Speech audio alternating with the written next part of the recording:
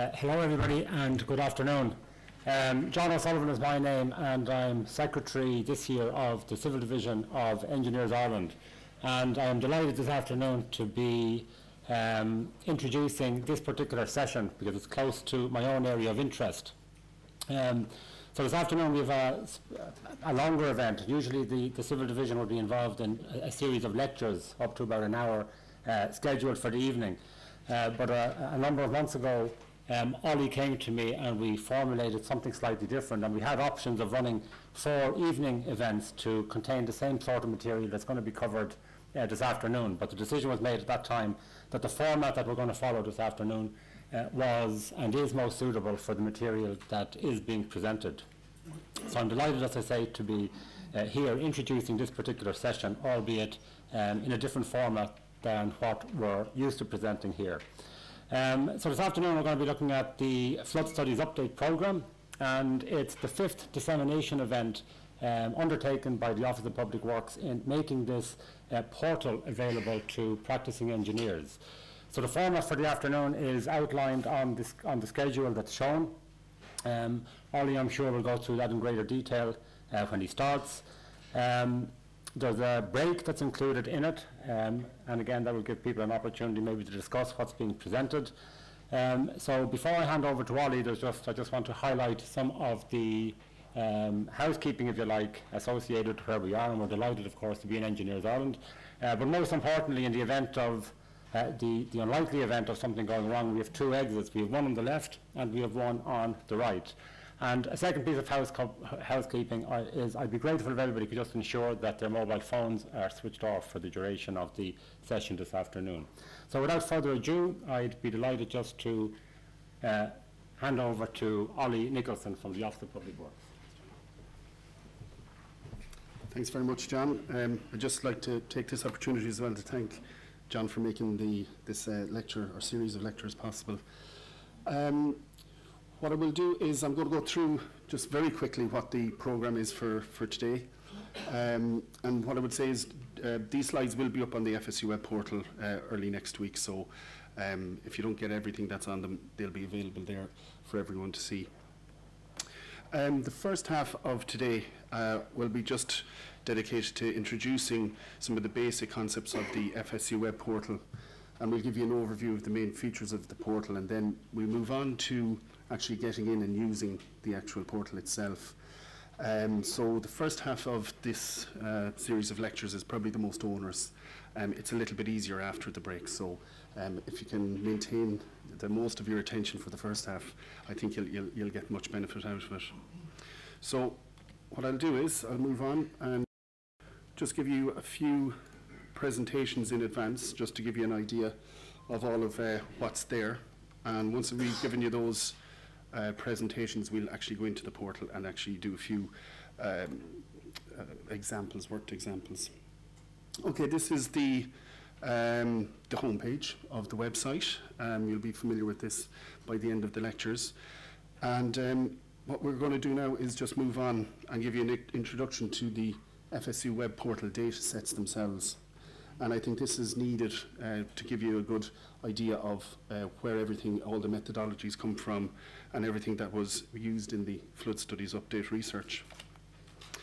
The presentation structure, I'll just give you a bit of background on the Flood Studies Update and outline the objective of the FSU, as we call it for short.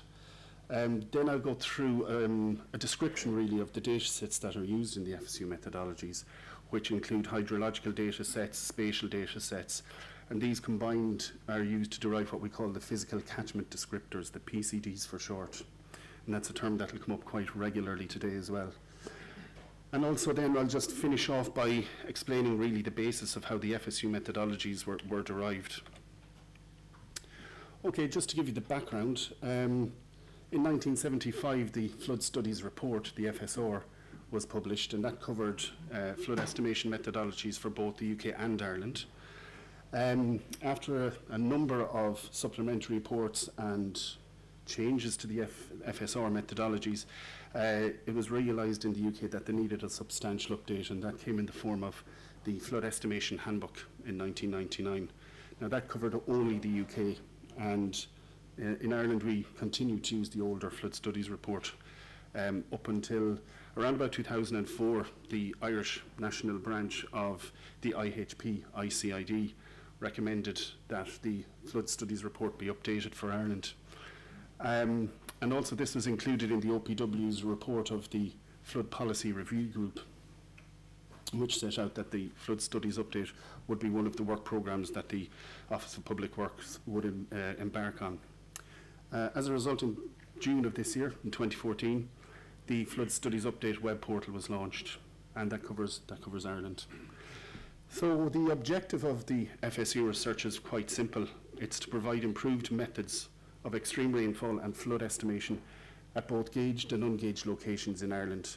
And this is probably the theme that will run through a lot of the presentations that we give you today and the demonstrations as well. There's two, I suppose, divisions here. There's the gauged locations, calculating floods and rainfalls at gauged locations, but also there is ungauged locations, which probably represents the majority of estimations that will be done in the web portal. Some obvious stuff here. Why was an update to the flood studies report required? Well, there was the biggest one really is that there was 40 years more of data in Ireland, both rainfall and flow data. There was also a large number of advances in hydrological research, with different methodologies being, I suppose, formulated. There was also major advances in GIS. If you think of 1975, most people would never have seen a PC or a computer of any description.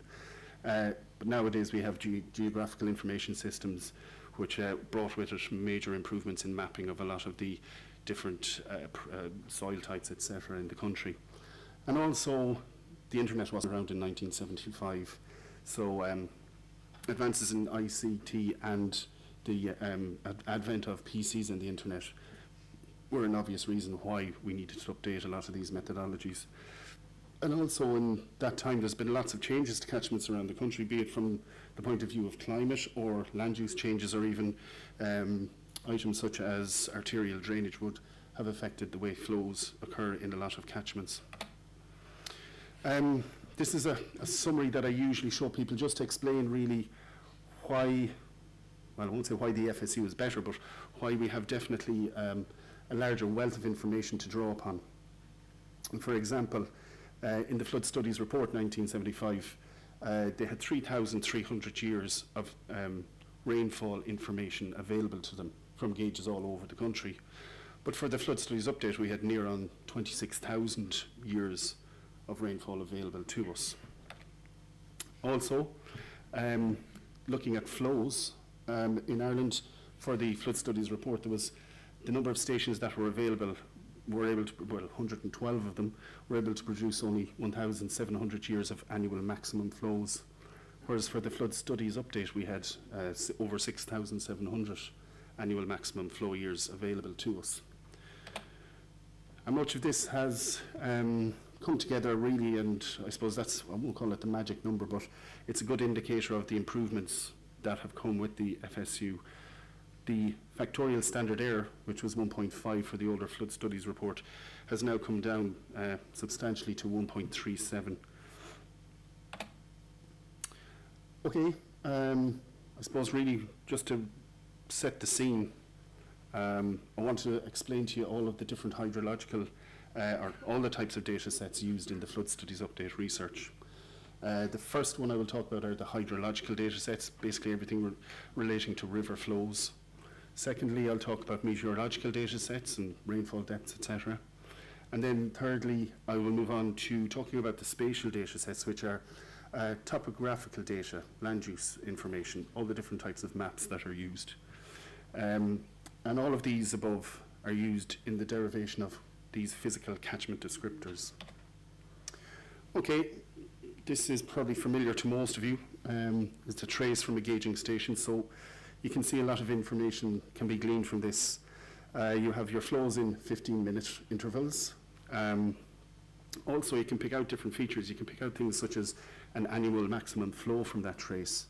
You can also pick out hydrograph shapes and do analysis on those. So this is one of the basic pieces of information that was used in the Flood Studies Update, and these were collected for a number of stations around the country. One important item that we are able to derive from the flow information that we have at all of these gauges is the annual maxima series. It's effectively just a list of the annual maximum flow at a particular gauge for each hydrometric or each water year. So they're just tabulated in a list for each year with an associated level. And one piece of information that you can actually get from that is what's called QMED, which is the median annual flow, which is the median annual flow here. If you were to sort all of the annual maximum flows in increasing order and pick the one in the middle, that's your median. So it's whereas the flood studies report would have used the Q bar, the average of all of these, the flood studies update will be using QMED, which is the median of the annual maximum flow series.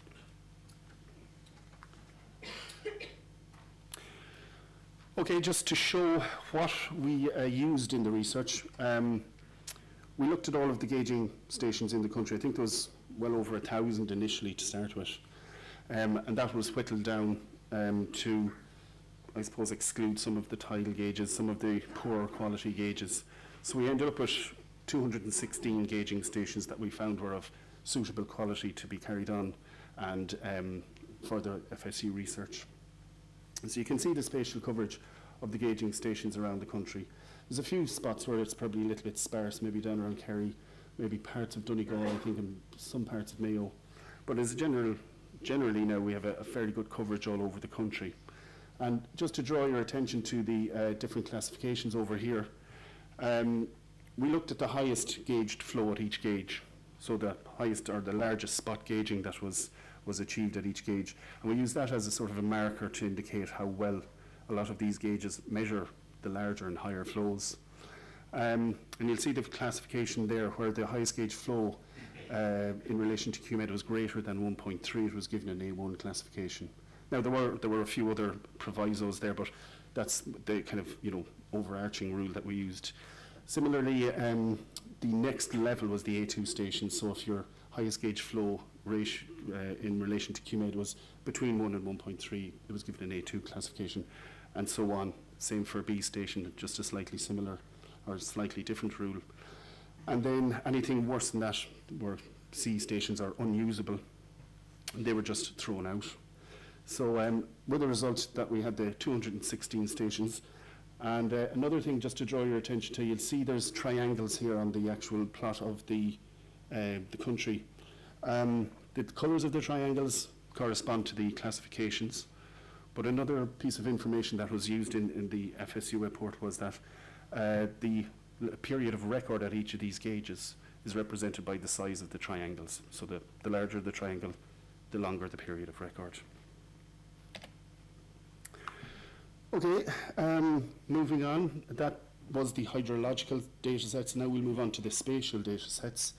And I suppose the 5 main data sets that we used were the Ordnance Survey, digital elevation model, the contour map of the country effectively, the EPA Blue Line River Network, the FSU node and FSU station locations were then applied to the river network. And from that we were able to derive gauged and ungauged catchment outlines. And once you have those outlines, you can go and derive physical catchment descriptors for each of those catchments. Okay, so how did we build up the data sets in the FSU? Well, we started off with the Ordnance Survey digital elevation model, which is it's based on a 10-metre grid with a vertical accuracy of plus or minus 2 metres. And most people will be familiar with this kind of a map. It's effectively a contoured map of the country. But it was the starting point for how we developed all the physical catchment descriptors. And once we had that digital elevation model, we were able to burn what we're calling the EPA Blue Line River Network. It was originally developed by the Ordnance Survey about maybe 15 or more years ago, and that's all it was. It was literally a set of blue lines that represented rivers. And then just prior to the beginning of the Water Framework Directive work, the EPA took the OSI mapping and filled a lot of the gaps, and more importantly, in a GIS format, they put in flow directional lines, so you could actually show directions of the flow with each of these rivers. So that's your blue line river network. The next step we took was to apply what we're calling the FSU nodes, or just nodes for short. Each node is placed at about, well, yeah, there are little bits of a tweak to the rule, but effectively they're spaced at 500 metre centres. And each of these nodes are used then for performing each of your calculations. And you'll see here that each node has its own unique label. So you'll see here 22, that represents the hydrometric area within which the node is. Each river segment has its own number within each hydrometric area. So you'll see the point that the red arrow is pointing at there. In this example, it's on river segment 3419, and it's the second node down that river segment. So that's why the _2 is there at the end. Once you have all of these nodes set out around the country, we then use the digital elevation model to derive the catchment outlines that correspond to all of these as well. So you can see here, this is well, the point that I used in the last slide. This is just to show the next stage in the development, which was to derive the catchment outline using the digital elevation model. So you basically follow along the higher points from that point. Just while I'm on this topic, just to say that there is about 134,000 of these nodes in the country. So it was a fair body of work to actually get all of these derived. Even though it was done in an automated process, it was still a sizable amount of work to just run this. But once you have your catchment outline, you can use it like a cake cutter, I think is the analogy that's often used.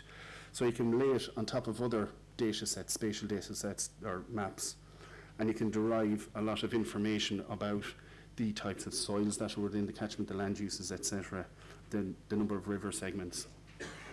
And so once you have that outline, as I say, you can overlay it, and it's almost like cake cutting or clipping, as people often call it.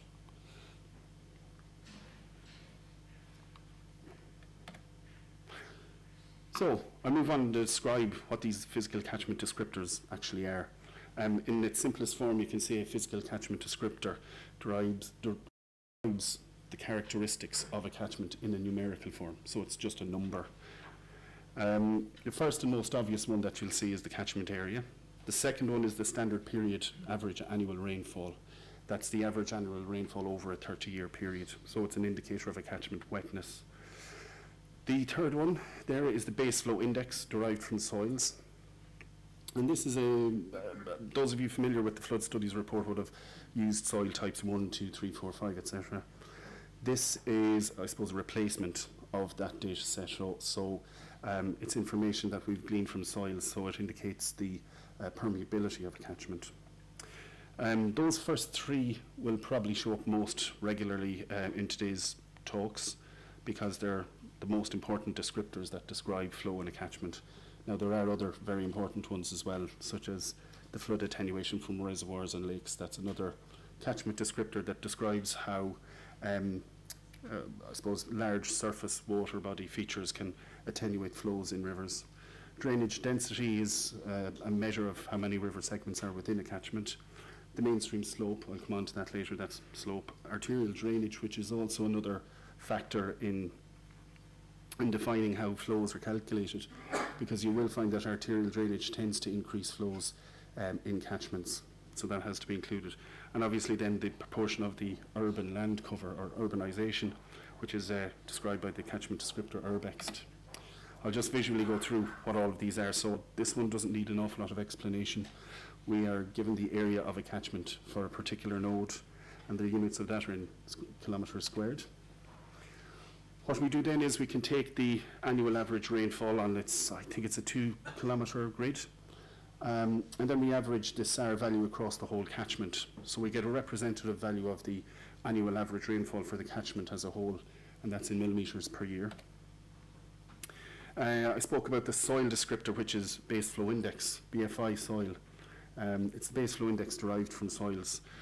We took the aquifer maps, the subsoil maps, and the soil maps for the country, and using a few bits of different types of analysis, we came up with a way of relating the measured BFI at gauge locations. We we were able to relate the measured BFI at gauge locations to the soil types, the constituent soil types within some of those catchments. So for each of those nodes, we were able to derive this BFI factor. Flood attenuation from reservoirs and lakes. This is quite an important factor because, as we've witnessed, a lot of lakes or large surface water bodies within a catchment can have quite a large attenuating effect on some of the design flows. So it's a roundabout way of just describing how many lakes or the proportion of lakes within a catchment. And what it does is it indicates the attenuating effects of these large lakes or large water bodies, and it has a range of between 0 and 1. So if you have a FARL value of 1 for a catchment, that's a sign that means effectively that there are no lakes in the catchment. Whereas if you have a low value of FARL, and 0.6 would be quite low, anything below that is, I would say, very low. So if you have anything less than 0.6 or around about 0.6, it shows that there's extensive lake coverage in the catchment. The next descriptor is quite simple. It's the drainage density. It relates the overall length of river segments within a catchment to the catchment area. So it's an indicator of the density of streams within a catchment. The next one is the mainstream slope. Obviously, slope will affect flows. What is the normal practice is to take away the upper 15% of the actual river and the lower 10% and discard them. So it gives you a more representative idea of what the overall slope of the catchment is. And the units for that are in metres per kilometre. Arterial drainage. Once again, it's a proportion. It's the proportion of the upstream river network that has been included in drainage schemes, and the units of that are in kilometres per kilometres. Once again, because it's a proportion, it's between 0 and 1.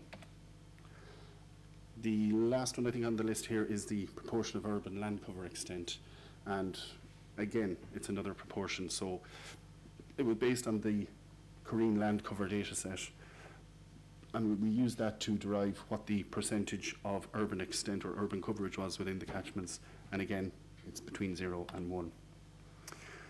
So I'll just come to the end of this presentation just to give you just an overview of how you come to describe or derive all of these flood variables that, if you want to get a design flood, how you derive them for ungauged locations. So the way we would do it is, well, first of all, you need to define what your variable of interest is. So we'll take the example of QMED, the median flow, or the median annual maximum flow. You collect up measured values of that variable for all the gauge locations that you have.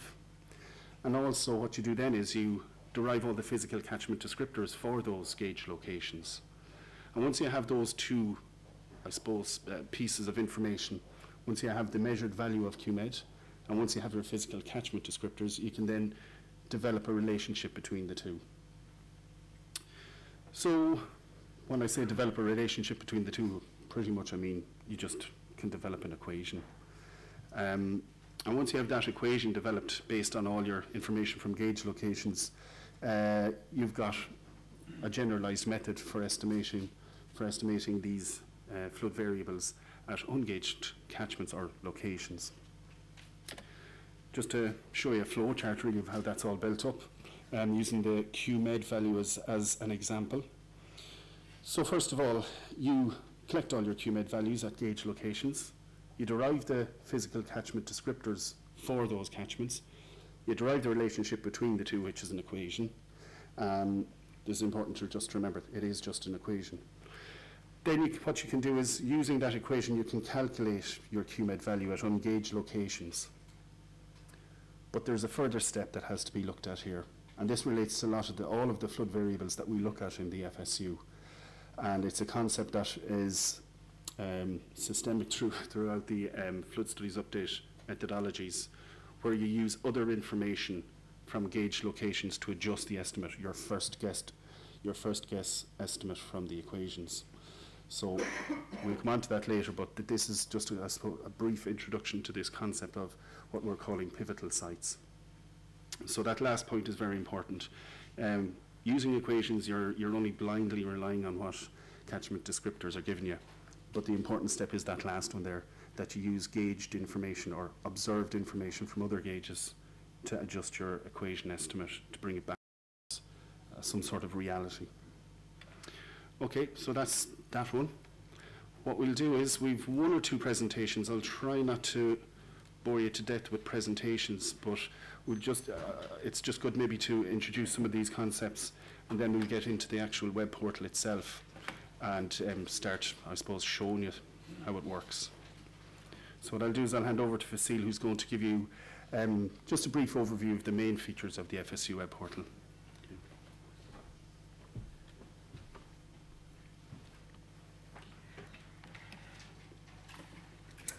Hello again, everybody.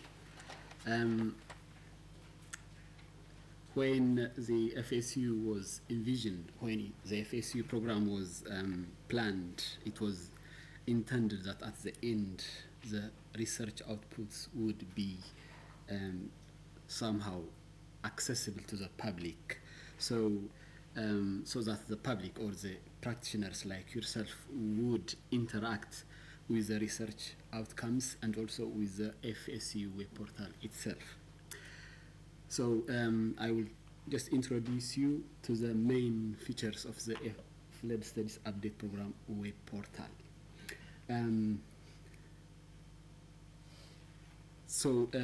We will see each one of the ones listed on the screen.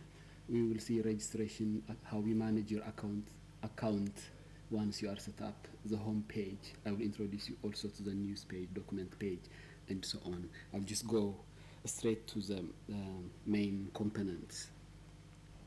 So for a user, a practitioner, in order to use the FSU web portal, needs to be registered, needs to create an account. So you have to set up your username and password, and then you have to confirm that you accepted the disclaimer. So once you are done, then you can access the web portal. Once you have created an account, you can click the Manage My Account tab, and then you have also a facility where you can modify details being held by the FSU web portal for you. You can modify your username and so on. The next one is the home page. This is the main access point to the practitioners. It contains several links, instructions how to kickstart using the applications, and also the background information, what led to the development of the FSU program. It will also show you, if you are interested, who the researchers were behind the FSU program. Some of them are here today. And also moving on, it has a news page. This is a page where news information will be displayed to the user community, including release of new data, release of new reports, and also if we happen to do some modification to the methodology, some improvements, they will be communicated to the user using the news page. And next one is the documents page. This is the page where the user can access and download various reference materials relating to the FSU research and also to the development of the FSU web portal itself. It includes documents like disclaimer, and most importantly, documents like the guidance handbook, your manual to use the FSU program, the FSU web portal. It also contains, you can access volumes of research outputs, the technical research reports. If you want to know in detail the methodologies behind the FSU program, you can access them freely. The next page is the users forum. The users forum. This is a medium where the user can discuss hydrological ideas, hydrology-related topics with other practitioners. A user can raise a question, hydrology-related issue, and also contribute an idea to the discussions going on. So you can create a new topic and also contribute. It's hoped that this medium would facilitate discussions among the users. The next page is the FSU help desk.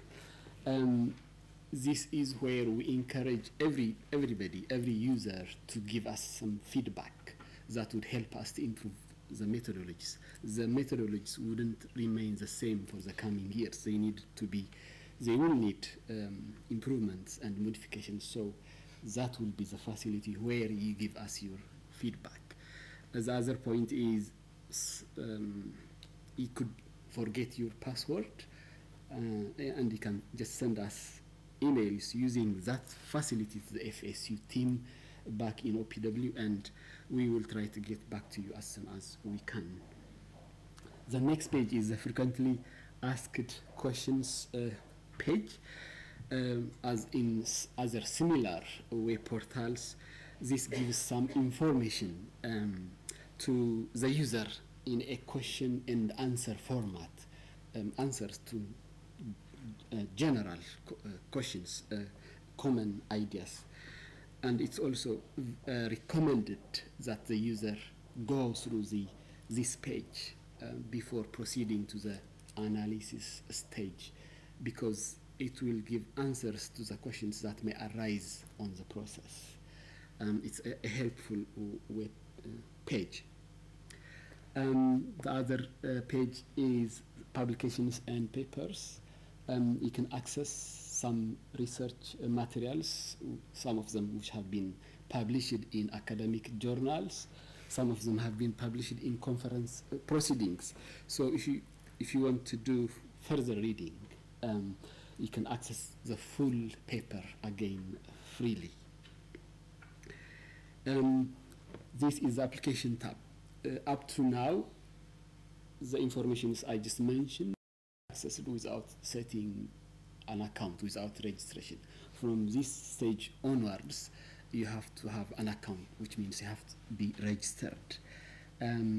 So this is the application tab. You click the button circled in red, and then you will come to the application page. This is from where you can download data like the annual maximum series or spatial layers and software. And the second on the right is where the applications are, the main 4 FSU modules. You can click that and you can access to those modules. That's where you kickstart your calculations. The next page is the site orientation map of the hydrological modules. Once you are registered, you come to this page, and this is where you start your calculations. This is a key component to the FSU web portal, where rainfall and flood estimation analysis are carried out. It guides the user to the 4 modules: the rainfall, daily duration frequency module, flood estimation module, hydrograph width analysis module, and EBDM. It allows the user to navigate to the user's geographical location where the user wants to do the estimations, to do the calculations. It has so many facilities, like you can search your site of interest by typing in either coordinate, town name, townland name, river segment code, and so on. Then that button will guide you to the site of interest. There are also help buttons throughout the process, throughout the different steps, where you get tips of information to guide you what you need, what you have to do next. And then there is a button, next one, that will help you to customize the mapping background. You can change the mapping. There are different versions of OSI maps at the back, so you can change. So it's a very useful, important component of the FSU web portal, the SOM. That's the facility where you change your map version. It also the SOM also has, throughout the process, it will have legends to explain what is what, and also you can configure the layers. You can change the layers. You can turn on and off different types, which we'll show you later. And finally, when you are in the applications doing your calculations, either you can create a new session, a new document, a new calculation, or you can open an existing one which have started earlier. And also you can save, you give it a file name and it will be saved, or you can change the file name, and this is a save as option. And the next button is the lock, which means if you are finished with your session, you just you close it, you lock it. And then the next button is where you download your flood estimation report in PDF format. In order to generate your flood estimation report, you have to close your sessions first. I think that's the main features of the FSU web portal. I'll just lead you to the next presentation.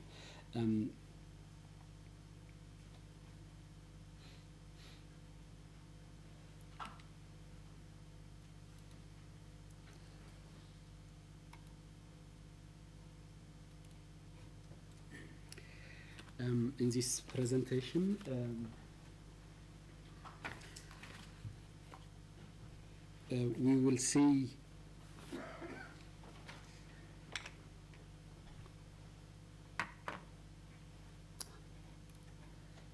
this presentation, we will see the rainfall depths estimation module developed by the FSU program. This module allows you to estimate rainfall depths for a given frequency throughout the country of Ireland. Or if you have a measured rainfall depths, it will give you what its frequency will be.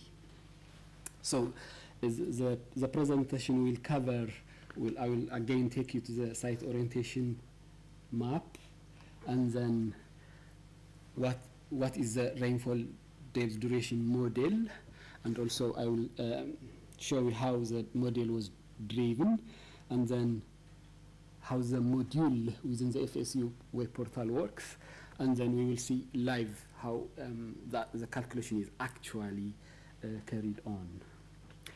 As I mentioned, the this is your SOM. This is your from where you navigate to do your analysis.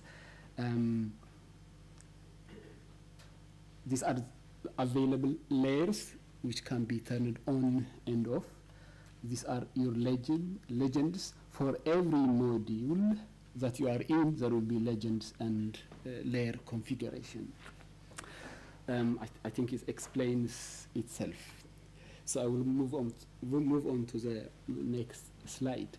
So what is depth duration frequency model? Well, it's a grid data set covering the whole Ireland with rainfall depths and frequency, return period. And the durations vary between 15 minutes and 25 days.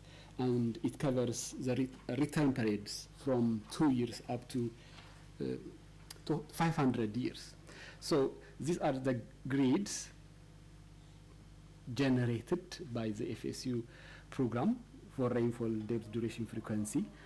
So they are in grid format. They cover the whole island of Ireland. And once you click a point, it will give you that information.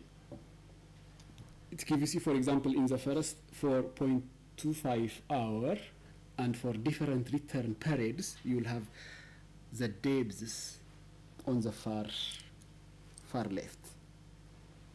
So that's what we mean by rainfall depth duration frequency model in the FSU program. The model developed, it used about 47 hourly rain gauge stations and 577 daily stations in order to develop the rainfall depth duration frequency in the FSU web portal. The rainfall depth duration frequency analysis, in order to derive this DDF model, a max rainfall was required, the highest rainfall in a year for a range of storm durations. And then once you have the Amax of rainfall, then a median was calculated from the observed rainfall. And then through kriging and interpolation, a grid, like I showed you earlier, was created, covering the whole Ireland. So a grid 2 by 2 kilometer of rainfall depth duration for a given frequencies were created. However, due to the number of stations that I mentioned earlier, to create a grid, they were too sparse. So during the research, they found out that there were 946 stations used to generate annual average rainfall. And they also observed that there was a strong linear relationship between the average annual rainfall and the median annual rainfall depth. So they created an equation to define the annual median rainfall in terms of the annual average rainfall. So they brought them together, so they arrived at a reasonable, finer grid. And then the next step was, to create a model to generate the depth duration frequency. And amongst the probability distribution, the logistic probability distribution was good to fit to the rainfall, observed rainfall depths. And from that probability distribution, growth curve was created, and then from the growth curve, growth factors were estimated, which means we can use those growth factors as a multiplier to the median rainfall depth to give you the rainfall depth for a given return period. So you have a growth factor of a specific return period. You use that growth factor and multiply your median rainfall depth to give you the frequency. It's the rainfall depth for the given return period. And then I think I covered that. That's the output from the research. That shows you a graded rainfall depth duration frequency, and that is a map of a 5-year return period rainfall of a 2-day duration.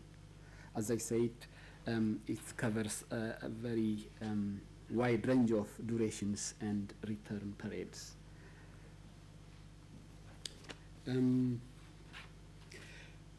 Going back to the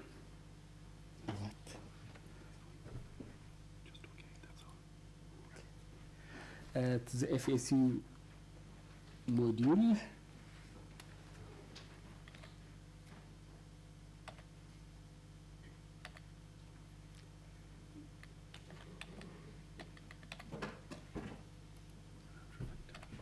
All right. So that's the image, but behind that image, you have this data, as I tried to show you at the very beginning. So if you, when you go to the FSU module to do your rainfall depth duration frequency, that's what's behind. These are the grid points with lots of information behind them. And you have to choose your subject of interest, and then you will be able to calculate the depth duration frequency for that catchment. So when you use the depth duration frequency module in the FSU, it works two ways. You should have either the depth measured and duration. You type in that data and it will give you its frequency. Or for certain designs, you already know the return period and the duration, and the FSU, once you type in your duration and the specified return period, the FSU web portal will give you the corresponding depths. One point to mention while using the FSU web portal is it gives you an option of using the type of duration, fixed duration, or you have to choose either fixed or sliding duration. The rainfall gauges in Ireland are set up to record 9 a.m. to 9 a.m., rainfall between 9 a.m. and 9 a.m. But in reality, the rainfall could happen in between and later. Therefore, well, if your data is a fixed, that's fine. But if you think it overlaps or it's between the fixed time, then you can choose the sliding option, the sliding duration option. That's the purpose.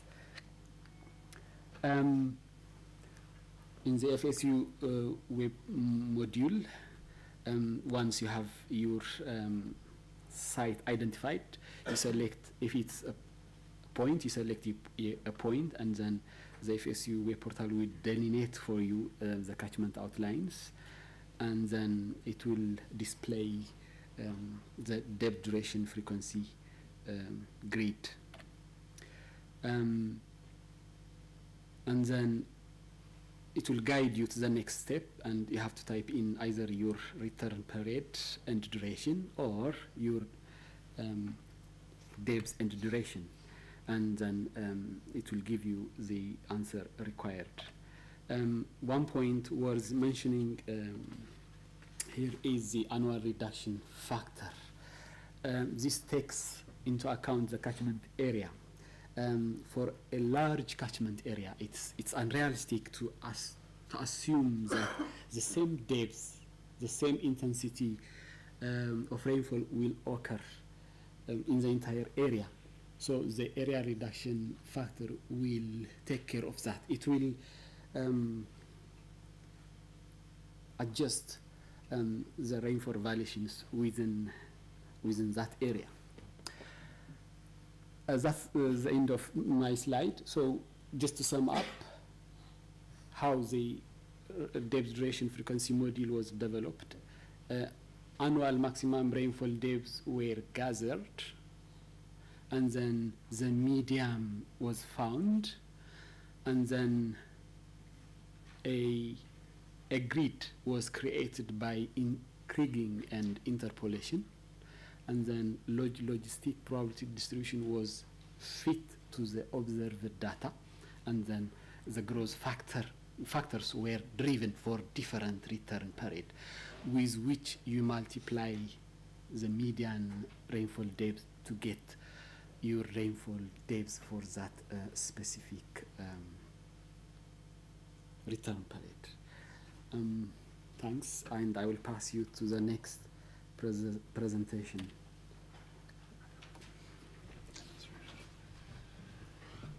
Okay, thanks, Fasil. Okay, so I think we might as well actually show you the web portal at this stage. We weren't intentionally keeping you in suspense there, it's just the way the presentations worked out. So this is the web portal, that's the address. Now you can also access it through the OPW corporate page or the OPW homepage through the flood risk management tab on the homepage. So, yep, this is your homepage. So once you've got in there, you can, and you've registered, I'll just do a login. Thank God it worked. Okay, yeah, as Fasil already showed you, once you click on the applications tab up here, this is what you will see. There's the download application, and then there's the rainfall and flood estimation calculations. This is the one that you'll use most of the time, so we'll move on and go in there. Okay, now what I'm going to do is, this is a previous piece of work we were looking at. So up here you'll see there's the create a new file. So to create a new session rather. So I'm going to just give it a name. It's on the Munster Blackwater that we're going to show you. So like anything in Excel or Word or whatever, you need to create a file. You give it a file name. So then you can work on it, and as you go through then you can save it. So what we're going to do is we're going to start on the rainfall depth duration frequency module here, so you just tell it. And you're automatically brought into the first tab. You'll see the tabs along here. These are all the modules that you use for your rainfall and your flood estimations. So the first one of these being the rainfall depth duration frequency module. Once again, the features that Fasil showed you here on the top right of the map, the search, the help, the map settings. I'll go in. It just so happens that we prepared one earlier. I've chosen a fairly straightforward one, just to keep the whole presentation moving along. So I'll just type in the node number on a part of the Munster Blackwater. So once you've typed in your area or your search, you will get a list. Now in this situation there's only one node called 1845-2, but if you were to type in, say for example Dublin, you'll probably get maybe a list of townlands, different features with the word Dublin in it. But here, yeah, we've only the one, so I'll choose that. The map automatically brings you to that location. So once again, if you typed in Athlone there, it'll bring you to the town centre of Athlone, or the city centre of it. So here we go. This is the location of interest. So we found it by using the search item here. So on the right hand side you'll see there's this control panel, I suppose we can call it. And it's got a few bits of information here. Number one, it's got this on-screen stepwise guidance, that's what we call it, or OSG for short. These little blue help buttons, you'll see them absolutely everywhere through the portal, and they're there on purpose because we want to try and help people through each step. So some of you who would be more accustomed to this kind of flood estimation or rainfall estimation will know what they're doing, but people who are maybe learning their way will use this quite regularly in the first few times they go in there. So on the control panel it tells you in the first step what do you want to do. Do you want to calculate a design rainfall depth, or do you want to calculate a design rainfall frequency? I'll choose the first one here, which is design rainfall depth.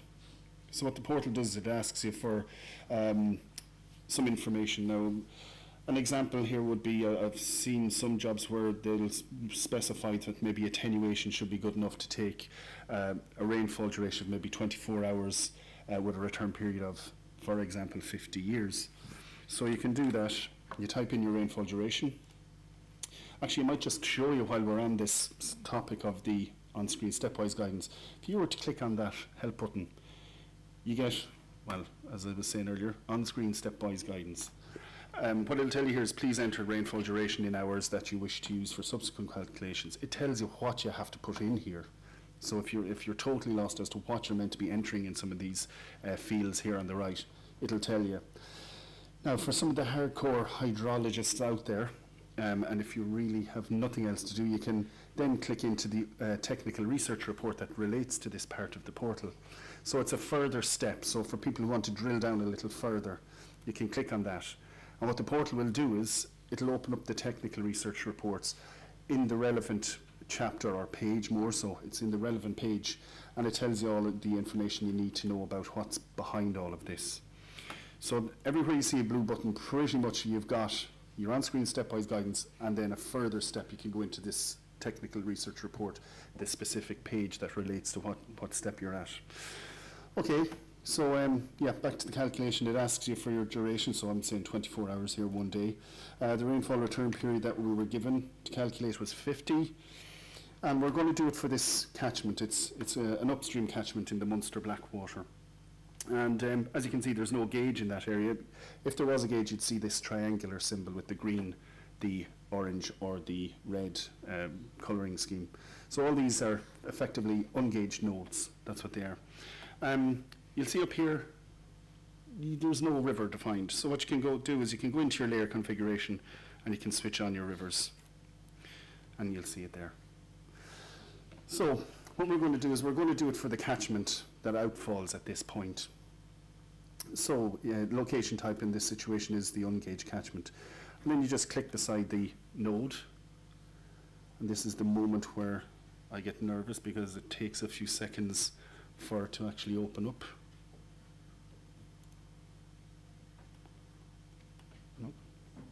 And you'll find that a lot of these layers, they're zoom sensitive. So sometimes if you're not getting any response, maybe just zoom out a little bit.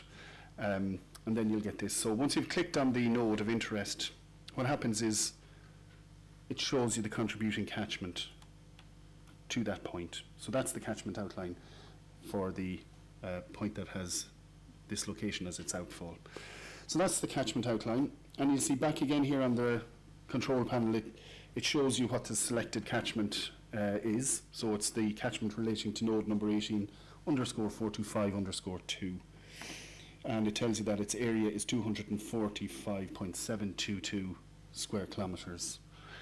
So next step then is you can calculate. And what Fasil was talking about earlier, this areal reduction factor. When you have an extreme rainfall, it's not going to fall uniformly everywhere on the catchment. You're not going to get the same depth of rainfall everywhere. It's going to be higher in some places, lower in other places. So in order to account for this, we include what's called this areal reduction factor. So we get the average of all the rainfall node depths throughout the catchment. And then we apply this areal reduction factor, which is it's basically the bigger the catchment, the smaller this number will be, this areal reduction factor.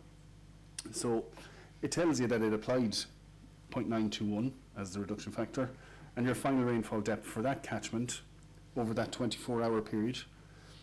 This figure, by the way, is not millimetres per hour. This is the total for the duration that you've specified.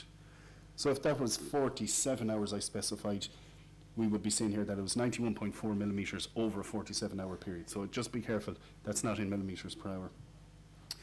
So what I'll do is I'll just, if you're happy with that, you can accept the result and move on. I'll just go back and just do a work it the other way. So recently there was a few quite, we'll say, large rainfall events. So what I might do is just say, for instance, you had a gauge at your office or whatever, or at your house, if you're into that sort of thing. And you measured, over a 37-hour period, you measured 79 millimetres of rain.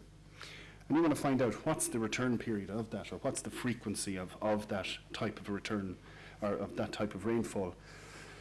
You can use this I suppose, function. So because it's 37 hours, it's not one of the standard measurements that Met Éireann would use from 9 o'clock to 9 o'clock, so it's 37 hours. So you'd be saying you're using a sliding duration. And we've already selected the ungauged catchment, as I showed you earlier. And once again, it shows up the node location, the area, and you can calculate. So for a rainfall depth of 79 millimetres that fell over 37 hours, it's telling you here that it's got a 12-year return period. So that's it. That's effectively the rainfall depth duration frequency module explained. That's it. It's quite simple. It's straightforward. It gives you the answer without having to do any sort of messing. So we can accept that result. So that's it done. That's the rainfall depth duration frequency module. One thing I would say about this module is it's independent of all the flood estimation modules that follow after it. Unlike the flood studies report, we don't have a design event method where you input your design rainfall to produce different return period flows or hydrographs. the flood estimation methodologies are based purely on gauge data from flow gauges, and that's it. So what I'll do is, we'll just, something I should draw your attention to as well. As you're going through these, it's always good practice, as with any other piece of software, just to save your session as you go along. So just clicking on the Save Session button there. What I'll do is quickly move on. And the next step really that we're looking at is the flood estimation. And the first part of your flood estimation is to calculate this index flood, the basic building block of any flood estimation under the FSU approach. What is the index flood? I'll go through all of these in this presentation to explain what the index flood is, or QMED as it's more commonly known as. I'll run through the classification of FSU stations. Now, I've spoke about them earlier, but it's just to kind of recap on it, just to refresh your memory. And then I'll go through the FSU procedure for calculating the design flows for a specific return period. Sorry, I didn't put that into slideshow. Okay, what is the index flood? So at a gauge location, I suppose put your mind into the frame where you're thinking of it just at a gauge. At a gauge location, it's the median of all of the annual maximum series, the figure, the number that's in the middle if you were to sort it in order, or in increasing order. By definition, its statistical definition is that it is the 2-year return period. It's not approximate to, it actually is the 2-year return period flow. As a rule of thumb, don't hold me to this, but in most locations, as a rule of thumb, it's approximately equivalent to bank full flow. Now, you'll find as many contradictions to that, but a lot of people I suppose on the ground will use it as a rule of thumb. If they see a river flowing bank full, they say, oh, that's approximately the 2-year return period flow. And at ungauged locations, under the FSU, we developed a methodology that uses physical catchment descriptors to estimate this QMED value. Okay, I've shown you this already. This is the QMED, how it's calculated at a gauge. And once again, I'll make the differentiation between gauges and ungauged. So at a gauge, this is how it's calculated. You just use the data, the at-site data. These are the gauging stations again, the 216 that we started with in the research. So I won't go over that. I've already shown you that slide. Okay, now this is the bones of this presentation, is the FSU procedure for calculating design flows for a specific or specified return period. I'll use the example probably throughout today of the 1 in 100 year return period, because that's probably most regularly used by people for design purposes. So to calculate QT or Q100, the 100 year return period flow, you would need two things. You need QMED, that's your fundamental building block. And secondly, you apply a growth factor. So depending on what return period you want to get, each return period has its own growth factor. So to get the Q100, the 100 year return period flow, you multiply the QMED by the 100 year growth factor. So two pieces of information are needed. And this presentation shows you how you get the first of those, that QMED value. Okay, I said earlier that under the FSU research, we came up with an expression that relates the QMED from a gauge to your physical catchment descriptors. What was done in the FSU research was we took the primarily rural catchments, so catchments that didn't have any urban fractions in them. And we used these to come up with what we were calling just the QMED rural equation. It's a 7-variable equation. So using the catchment descriptors, you plug your catchment descriptors into that equation and it gives you a value for this QMED rural, we'll call it. So it's a way of getting QMED at a gauge without accounting for the urban factor or urbanization within that catchment. Secondly then, what you do is you choose a gauge location known as a pivotal site. Now, I referred earlier to using equations. They're just equations, you can use them blind. They don't tell you much about what's really happening.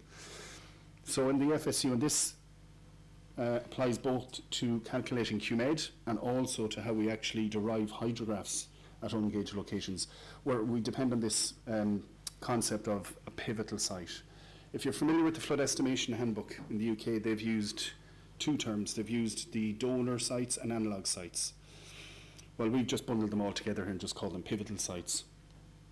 And what a pivotal site is a site that you have deemed to be hydrologically similar, or a site that behaves, a gauge location that behaves in a similar way to your site of interest or your subject site.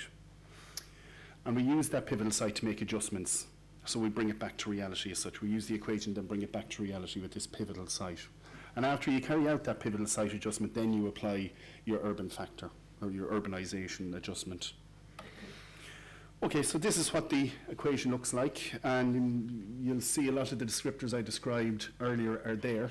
The most, and I think they're listed in importance, in order of importance here, so area obviously being the most important. The soil types, the BFI soil, the rainfall, the wetness, and then the other features like the flood attenuation from reservoirs, lakes, drainage density, etc. Now, if you sat down and fiddled around with statistics, you would basically find that that equation is only equivalent to having about 1 or 2 years of gauged data, or the error that's associated with that equation would be something similar to the error that you would associate with only having 1 or 2 years of gauged data at a gauging station. So that's why we have to use this idea of a pivotal site to adjust it and to improve the estimate. And as I said before, you've got your subject site where you're doing your flood estimation. What you want to do is, it's almost like trying to find a sister site that is a gauge. So you look for this, what we call a pivotal site. I'll just explain to you how that pivotal site is selected. Where your site of interest, or your subject site, your ungauged location, you find that on your river. If there is an upstream or a downstream gauge, we would generally say that they would be quite suitable for your pivotal site. Similarly, you can, if there is no gauge upstream or downstream on that same site, or on that same river rather, you can look for the nearest gauged catchment based on the proximity between the centroid of your subject site and the centroids of a range of nearby gauging stations. So the third, I suppose, option you can look at then is, if you have a good knowledge of another site in the country that's very similar to your subject site, you can choose that. And I suppose what we would always say is the fallback. This is probably the last source of information as to how you select your pivotal site. You use the area, SAR, and BFI values. It's only based on 3 catchment descriptors, and that's why we have it down the list, because there are other factors that influence hydrological similarity, like, for instance, the FARL, the flood attenuation from reservoirs and lakes, and the slope. So this is just, as I say again, another rule of thumb to help you figure out how you select your pivotal site. Just to show you what it looks like, I suppose, visually. So we picked a subject site here. That's it there. It's an ungauged catchment. We've no gauge there. What are we going to do? Well, we can use the equation number 1 to give us a first estimate for what the QMED value is. The next step then is to define what our pivotal site is. And once again, I picked a straightforward example here. This is a further gauging station, or rather a gauging station that was further downstream our subject site. And you can see it probably does behave quite similarly in hydrological terms, because it's got the 2 catchments have a large area in common. So a lot of, we'll say, soil types, wetness, all that sort of stuff is all common to both here. So it makes sense that this could be used as the pivotal site. As I say, if that wasn't there, you'd probably try and look at maybe a gauging station that would be in maybe this catchment, or maybe this catchment here somewhere. It's nearby. The likelihood is that it's got a similar rainfall regime, probably similar soil type, similar slopes, because it's on maybe the opposite side of a mountain. Little bits and pieces like that. But that there is what we call the pivotal site in this example. So we will say we chose that as our pivotal site. So it behaves in a similar manner to our subject site. Just to try and, I suppose, because most of you are engineers, we like to look at numbers, so I think it's probably good to use a numerical sort of example here. Okay, so we'll talk about the subject site there that we were just looking at a minute ago. That's the one with the yellow push pin there. what we've done is we've used the QMed rural equation, this 7-variable equation, and we got a value of 145 meters cubed per second. Now once again, as I say, this is an equation only, so you're really working in the dark. So because you've just blindly applied an equation, you don't know if it's right, if it's wrong, or are you even close to having the right figure. So you don't know. It's not gauged. You just don't know what it is. So what you can do is you go to this pivotal site, this idea of a pivotal site. So at the other location that I showed you there, at your pivotal site down here, that's a gauge. But you can also treat it as well as if it were ungauged. So what you do is, at your pivotal site, you calculate this QMed rural using the catchment descriptors. So you treat it as if it were ungauged, and you look at what your 7-variable equation gives you. And in this example, it gives you 170 meters cubed per second. Now, because it's a gauge, we can actually look at what the true value is. The observed value was in fact 185 QMex. So it's telling us something here. It's telling us that our equation underestimates what the true QMed value is by a factor of 1.09. So effectively, you would have to multiply what you get from your equation, multiply by 1.909, and then you would be up at your true value. So when I was explaining what a pivotal site is, a pivotal site effectively is a site that we say behaves in a similar manner, or has a similar behavior to your subject site. So by that rationale, we can then infer that the same adjustment factor would apply here. So you can see the equation here, it's just a simple ratio. We apply what's called this adjustment factor, the pivotal site adjustment factor, and it's you look at the pivotal site and you divide the gauged value for QMed by what you're getting this QMed rural from your equation, and that's your ADJ factor, adjustment factor. And then quite simply it's applied back to your subject site. So the subject site, you got 145 QMex. You'll adjust it by this adjustment factor of 1.09, and we say that our adjusted value for QMed is 158 QMex. So we're nearly finished with our QMed estimation here. There's just one last step that has to be followed, and that's to apply this urban adjustment factor. Now the urban adjustment factor is this here. It's 1 plus urbex raised to the power of 1.482. So you multiply your QMed adjusted that we had in that last slide. This works. Yeah. That value there is multiplied up by your urban adjustment factor. And that's when you get your final QMed value. So at this point now, we have derived our QMed, our final value for QMed. So that's the first part of these two snippets of information that you need to be able to calculate your design flow. The next step now is to move on and then get the growth factors for that design. Okay, I'll just go into the portal now. Okay, so we finished that rainfall depth duration frequency. So what we're going to do now is move on to the, something that people may want is down here. You'll be familiar with rainfall profiles, the winter and summer rainfall profiles. The output you get for this catchment, you can actually generate a rainfall profile just by clicking on that button at the end of the rainfall DDF module. Okay, so flood frequencies. Once again, once you click on the tab, it brings you to an overview map of the country. Again, you've got your control panel on the right-hand side, so this is guiding you through what you need to do. So first step is to select your subject site. And as I say again, you can type in townland, whatever location or whatever information you have, that'll help you. Now, you don't have to use this search facility. You can do the zoom by window, etc., and all of that stuff as you would normally do. But I'll just go back to that location we were talking about earlier. And go down to it.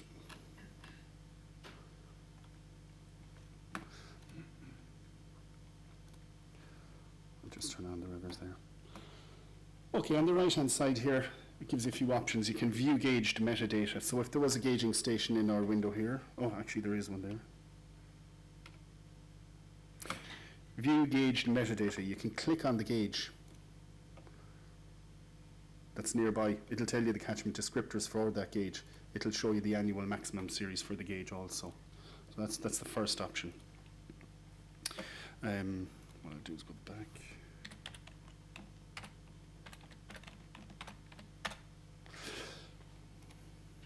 Okay.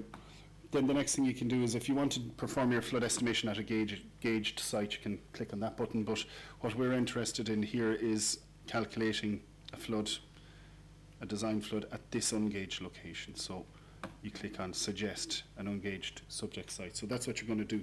You're going to suggest an ungauged subject site to the portal, and you click on the node or nearby, and it automatically zooms out to show you the contributing catchment.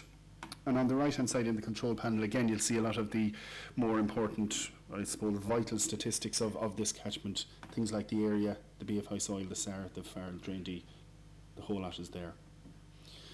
And what you would do then is, if you're happy enough with that, you click on this button here to proceed. Now you'll notice here it's thrown up a question saying, are you sure you want to use this subject site for calculations? This is part of your flood estimation report. As you go through each of the steps in the portal will ask you different questions, decisions. It's asking you to confirm your decisions. And every time you make a decision, it'll record it. And then that decision is then presented back to you at the end when you print out your flood estimation report. So if you were to come back to this maybe 5-6 months later and you don't know why did I select this or what did I do, it's there in your flood estimation report. So if I click OK, that will get recorded. So it's recorded into the portal now, and you've moved on to the next step. So you'll see here it's showing up that the subject site has been selected. We're on to our next step here, which is pivotal site. Once again, your on-screen stepwise guidance tells you what a pivotal site is, and you can go on to the technical research report that relates to how you select all the pivotal sites. Across the top here, I think it's worth showing you what these buttons mean. The portal at this stage is suggesting a pivotal site. We basically coded in a few of those rules that I showed you, those rules of thumb earlier, and the portal will try and suggest them to you. Now, it doesn't mean that the portal is right. This is just to help people along. It's a way of suggesting to people, you know, maybe this is probably a good one to use, but it's all up to your own personal judgment, your own engineering judgment, we say. But at least what it's doing is it's at least giving you a few pointers. So it suggests the first pivotal site. And what it has done here is, you can see the yellow marker. That was the site or subject site or site of interest. But it's shown us this is the site that it's proposing as the pivotal site. And what you'll see is, if I was to zoom out further, you'll see more of these blue push pins. These are other alternative candidates for this pivotal site. But at the moment, it's pointing us towards this one, 18050 Gebre on the Blackwater. What we can do is, we can look at, well, I'll show you one piece of information. See that there, show PCDNA max data. So this is the pivotal site that we're looking at, or that's being suggested to us rather, which is station 18050, and it has all the catchment descriptors for that location. And it also shows you the annual maximum series for that station too. Another piece of information, and I think it's on the WinFAP, unless I'm wrong, it's on the WinFAP CD-ROM or part of the flood estimation handbook. We have something similar to that. It's, or just to be different, we've called them catchment attribute thumbnails. And what it does is, it presents you with 9 plots of each of the catchment descriptors. And what it does is, it tells you information about all of the gauges in the country. I'll zoom into, I will take this one here, which is drain D. Each grey dot represents one of the gauges that are in the FSU database that we use for all the flood estimations. So you can see if I hold on one there, that's for gauged catchment number 07010.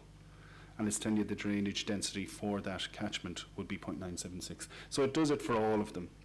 But what we're interested here in, and you can see most of these plots will always be associated with a legend that tells you what's going on really. So that blue X is your ungauged catchment. It's your subject site that you're trying to calculate this flow at. And the red dot represents the value for your pivotal site. So you can have a look at it and see, well, is the drainage density similar between my site and the site that's being suggested as this pivotal site? So they're quite close. That's quite close there. So they're quite similar in values or in magnitude. So that would, you know, be a good pointer towards us to say, yeah, that looks good. Obviously the area, now I've chosen a very simple one here. So you can see here the blue X, red dot, very close by. So that means they're very similar in area. This is just a visual aid to help you kind of gauge how similar your catchment is to this pivotal catchment. Another one I should have, another two I should have shown you there was the Farrell value and the slope value. So the Farrell value, you can see here, they're very similar. And the slope value as well is very similar for both. So okay, just say we're happy enough and we've decided that this 18050 is going to be our pivotal site. So we can click, oh, sorry, I'll go back again. I just want to show you this as well. If you happen to have some data nearby from a gauge that you've recently discovered was there but no one knew about it, you can actually upload your own information for a pivotal site. So if you have your own AMAX series, you can upload it there and it'll be used in this session as a pivotal site. So anyway, for our example, we're going to select this station number 18050 and say we're happy with it as our pivotal site. And what the portal will do then is it'll give you a summary of the comparisons between the two. So for each catchment descriptor, it tells you what the descriptors are for each, but more importantly, it shows you this column here, the factorial difference. So you can see the contributing catchment area. The factorial difference is 1.011, which means the areas are very similar. The BFI soil is 1.01, extremely similar again. And all the other descriptors as you go down there, they're very, very similar. So the closer to one that is for all of those descriptors, the more confident that you can be that this is actually behaving in a similar manner to your subjects. But one thing I would say to you as well is you have to put in a reason why you're selecting it. More for your own protection, because I know some people will do that and then hit accept and move on. And then the day you go up and stand in front of the judge and he asks you, what does that mean? You're going to be in trouble. So do as I say, but not as I do, because I'm the person who does all that, just type in X, Y, Z. Always put in a good reason. Number one, to keep the judge happy. Number two, that if you come back, you can see the logic behind how you actually picked this site. Because as I say, it could be a couple of months later, it could be a year later, and you don't know what you did a few months ago. I don't know what I did this morning, so that's a good example of why you need to write this stuff down. So I would be saying on this one, nearby, and so yeah, so you record it properly there. Now at this point, if you think maybe there is another gauge catchment, you can still go back to this button, review, so it'll bring you back a step and you can pick another site, and then you can look at your factorial differences again. But just to keep things moving, I'll just say accept this. So automatically what it does is it says, right, you've chosen your pivotal site, let's move on to the next part. QMed estimation. This is where we start talking about the adjustments and everything that goes with it. Usually I would say, look, just use the full period of record. But if for some reason you think that there's a major change in the catchment in the last 10, 15, 20 years, whatever it is, you have different options here. So you can use the last 20 years of record at the pivotal site for your adjustment. Or you can even do things like you can use part of the record. So you have a sliding scale here. So if you want to just maybe use a period of a few years in the middle somewhere, you can move that sliding scale up and down, and it'll use that to calculate your QMed at the pivotal site before you do your adjustments. But anyway, I won't go into that too much, just to show you that it's there. People will have different reasons for choosing different periods, but I would generally say try and keep it to the full period of record unless you have some very good reason why not to. It also tells you that at the end it's going to apply an urban adjustment factor of 1 plus URBEX to the power of 1.482 here. I would generally leave it there. I'm happy enough with that. That's got research behind it. Some people may have a different reason for changing that, but you can change it if you want. Sometimes people use it for some sort of sensitivity analysis, whatever it is they need to do. but we just have it there that you can change that adjustment exponent if you need to. But anyway, going back to what I was explaining there, okay, you picked your subject site, you picked your pivotal site. It asks you, how do you want to calculate QMed at the pivotal site? So we'll just say using the full period of record. And then you just click calculate QMed. So what it will do is, it'll show you the value that you get at your subject site if you use that QMed rural equation, which here is whatever, 89. And then what it tells you is the pivotal site, what the value is, the gauged value at your pivotal site is, which is here 124. And it also tells you then what the adjustment factor is. So in this example, it's 1.338 something. So the adjustment factor is the important thing that we're looking for here. So what the portal does is it takes your QMed rural, what you got from your equation. Might be better with the point. Yeah, it takes your QMed rural, what you got for the equation, multiplies it by your adjustment factor, and then it gives you your final value for QMed, which is 124.6499. Now that has the urban adjustment included in it. So that's it. That's you're at the end of your flood estimation, well, the QMed part of it. Okay, once again, the flood estimation report is still running in the background. It's recording all of your choices, all of your selections. So once again, you get to a kind of an important point in your flood estimation. So it asks you if you're happy enough to proceed. So yeah, I accept. Okay, so we've got the QMed part. The next thing it asks you to do is, do you want to calculate or perform a pooled analysis? Before we're going to that, I'll just explain the background to it. It's only about 5 or 6 slides, so it shouldn't take too long. Here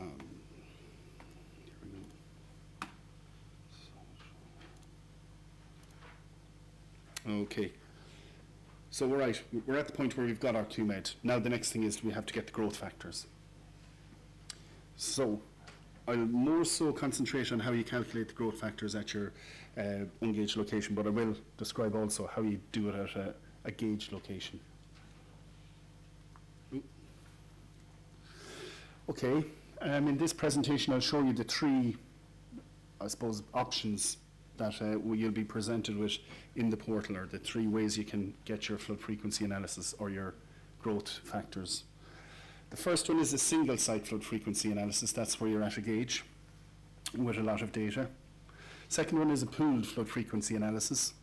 That's where you're at an ungauged location in the middle of nowhere. You have no gauge, no information whatsoever. And then the third one is a combination of the two. It's called the combined single site and pooled flood frequency analysis. I'll explain that later. Okay, just to go a little bit more in depth and explain what they all are. So the first one there is the single site flood frequency analysis. Now that's performed at a gauged location, where you have a gauge, and where you have a good long record, a period of record, and you've got a large number of AMAX values. And this is where, when I say a large number of AMAX values, I'm saying that the number of annual maximum data that you have at this gauge is greater than the return period or your target return period. So for example, if you've got 65 years of data at a gauge and you're looking to get a 20-year return period flood, then you would use this single site analysis. As I said before, the pooled flood frequency analysis is for ungauged locations. And thirdly, a combined single site and pooled flood frequency analysis is performed at locations where your number of years of data at the gauges is quite small in comparison to the target return period that you're looking to calculate. So 20 years of data at a site, you want to get a 100-year return period rainfall, you would not be able to use the single site analysis. You would have to focus on using the combined single site or pooled flood frequency analysis. Okay, this is the first one of those approaches. So it's the single site flood frequency analysis, n greater than t. So in this example, the number of years of data at this gauge, it's for a gauge location, may I add. At this gauge location, you've got 40 years of data, and you've been asked to calculate the 20-year return period flow. So it's this is probably the simplest of all. What you use is you use different, I suppose, equations for ranking each of the flows at a gauge. So I won't go into too much, but what you really do is you use this a ranking scheme and you plot your rank across the bottom. So largest flood, smallest flood, and you rank them in increasing order. And on the left-hand side here on the y-axis, you've got your flow that corresponds to each of the pieces of information or the measurements at the gauge. So these are all the annual maximum series plotted. What I was saying there about how they're ranked, you use a different type of rank for different types of distributions. So in this example, we used I think it's a Green-Gorton plotting position to rank the flows. And that gives you a best fit line, or what you do is you apply a straight line to it.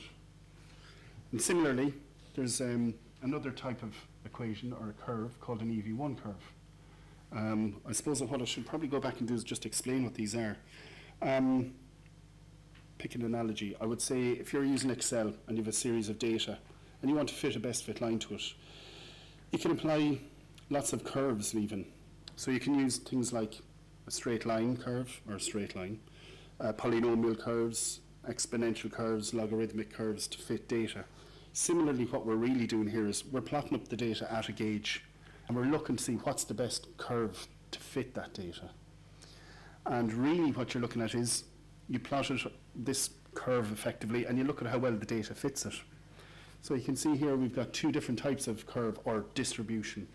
So the distribution here is the ln2, the log normal 2 distribution, and the EV1 distribution. Think of it as analogous to the likes of, a polynomial or maybe a logarithmic curve.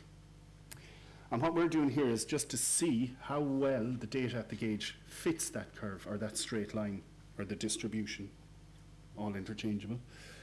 So I suppose the best way of really picking which of these is the best fit to the data at your gauge is to look at this idea of the snaking and how well it fits. So you can see here it starts above, and when I say snaking, it's snaking around that line. So it's above, down, up, down, up, down, up, down. So it's tracing or tracking the line as you go through.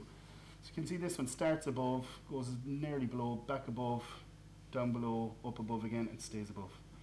Whereas if we take the other example, you're above, below, above, back up, down, above, and you're beginning to head back down again. So I would be saying that this particular curve here, or rather the data, is hugging this EV1 distribution better than it is in this example here. Ever so slightly, but this one would seem to be hugging the line better, or snaking around it. So in the portal, all you're doing, you're being asked to select which one you think is the best fit. And what you do is, in the portal, you go and you tell the portal that you think the EV1 is the best fit. And what the portal will do then is, it'll use that EV1 distribution, use some of the information from your gauge data, and it'll produce your growth factors. Straightforward, it spits it out there. So that's your return periods along the top there. Your growth factors are shown there. Just to tell you that 1.68 is the 100-year growth factor in this situation. And because you've already calculated your QMed earlier on, it brings that in and multiplies it up by your growth factor. So at this point, you're being told what your 1 in 100-year return period flow is, and in this example, it's 134. So that's how you would do it at a gauge location. Straightforward enough. You're using the data from the gauge itself, fitting the best distribution to it, and then that tells you what your growth factors are. A little bit more complicated. This is where you are at an ungauge location, where you have no gauge. So you've got no gauge, you've got no manual maximum data, which you can plot up and put a best fit curve on it. So what do? Well, the first step is you rely on information from other gauges, or you pool the data or pool information from other gauges. And what you effectively do is you get a group of gauging stations that, once again, that are hydrologically similar to your subject site. And the way you do that is you look at the area, the SAR, and the BFI values. And this is used in an equation. It's, if most of you remember from your Leaving Cert Maths, it's the distance between 2 points. In a similar way, we use it for the 3 descriptors, area, SAR, BFI. We input the area, SAR, and BFI for our subject site. We find the distance in a 3-dimensional space, or hydrological similarity, for want of a better word, and compare it to other gauges around the country. So in this example here, for our subject site, it was found that station number 31072 was the most hydrologically similar from the point of view of area, SAR and BFI soil. And that's the distance between the two, or the hydrological similarity. So you'll see that's the most similar, 1.3 is the distance between them. And as you go down, it gets less similar. What this is doing here is, it's calculating the most similar. It tells you the number of years that are at that gauge. And you can see at the very end, it keeps a sum of them, so 26. So it's the first gauge, obviously, the sum is going to be just 26. And the way this pooling approach works is that you keep adding stations to this group until you hit the 5T rule. As I said before, I'm using the example of a 1 in 100 year flood. So in this example, you're trying to aim for 500 years of annual maximum data. So we keep bringing in the next most similar, the next most similar, the next most similar, etc. Each of those has a period of record. We keep adding the value until we're hitting nearly the 500 mark. Now, when I say the 5T rule, it's not strictly 5T. You don't have to get spot on 500, but you have to try and get as close to it as possible. So you'll see in the example here, we've got 483 years of data. When we've got, I won't count them, I'll say there's 15 stations there. You'll see there we've got 483 years of data, which is 17 away from 500. If we were to bring in this next one, we'll be 29 years away from 500. So we've gone further away from this magical 5T number. So that's why it's stopped at that. So it's 483. So that's your pooling group. So you've basically selected what's called a pooling group of gauging stations. And each of these gauging stations obviously has annual maximum flows, annual maximum data, this AMAX series. Now, back to analogies again. You're all familiar with the AMAX series that I showed you earlier. You can calculate different things for that, like the median. You can also calculate things like the mean, standard deviation, maximum, minimum. They're statistics. We're not worried about the equation behind it, we just know these are statistics. In a similar way, for each gauge, you can calculate what's called the L moments. So there's different types of L moments. There's L skewness, L kurtosis, LCV. You don't need to know about them, but just know that they're a statistic that's based on the information from this AMAX series. So I'll just show you an example of what it looks like. Plot it up. Okay, so back to this whole idea. Here's a statistic for the information at a gauge. So for example, we'll take this one here, 22035. If you look at the annual maximum data for that gauge, you can calculate this L kurtosis statistic. You can also calculate this L skewness. Once again, don't worry about what it is. It's done in the portal, so it's not that you have to sit down with a piece of paper and go through it all. What you can do then is, once you've calculated these statistics, you can plot them on L moment ratio diagram. That's what this thing here is with these green lines. That's a standard, that's static, never changes. Those different lines, they represent different distributions. So once you can calculate L kurtosis and L skewness, you can plot the values for each gauging station that's in your pooling group. And you can see the way they're in a cloud effectively there. So going back to the start of the universe, everything was dust, and eventually it formed into a sun in the middle, or something like that. I would always think of this in terms of it's like a center of gravity. So what we can do is we get a weighted average of all of the L moments for all the gauging stations. And it tells us that this is the, if you were to average them all up and put them into one clump, this is what you would get. So this is the pooled L moment ratio for your subject site. And you've used all these other gauging stations to come up with this value. And what this L moment ratio plot does, it plots up 3 different distributions that are supported in the FSU. So you'll see the first one at the top there is in black, the GLO, more commonly used in the FEH in England or the UK. Then you have another one there, the blue one is the log normal 3 type distribution. And then the one at the bottom there is the GEV distribution, which I think a lot more people would find is used in Ireland. So what we would be doing here in general is 2 things. You probably look at the spread of the data. So you can see all the black dots here. They tend to be kind of down low, And as you move up, they get a bit higher up. You can see the general sense of the green GEV line does that too. It starts low and then begins to kind of curl up. But what we would be doing here is looking at that grey dot. It's actually nearly sitting on the green line. So this would be telling me that for our subject site, the distribution for the growth curve is most similar to GEV, the green line there. It's close to the green line. The general, I suppose, sense of all of the cloud there tends to look like it's moving along the same way as that green line. And so in the portal, once again, all you're really doing is telling the portal what distribution fits it the best. So you can see here, now I've actually, sorry, that should say GEV there. You would go up here, click the drop down menu, tell it it's a GEV, and then what happens is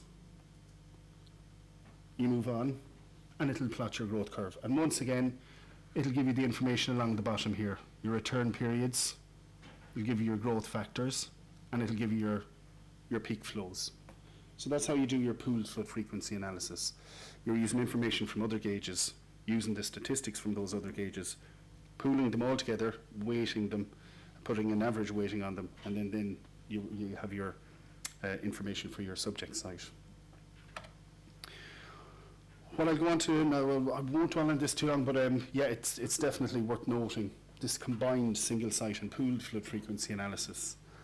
This is where the record length at your gauge is an awful lot, or is much less than the target return period you're looking to calculate.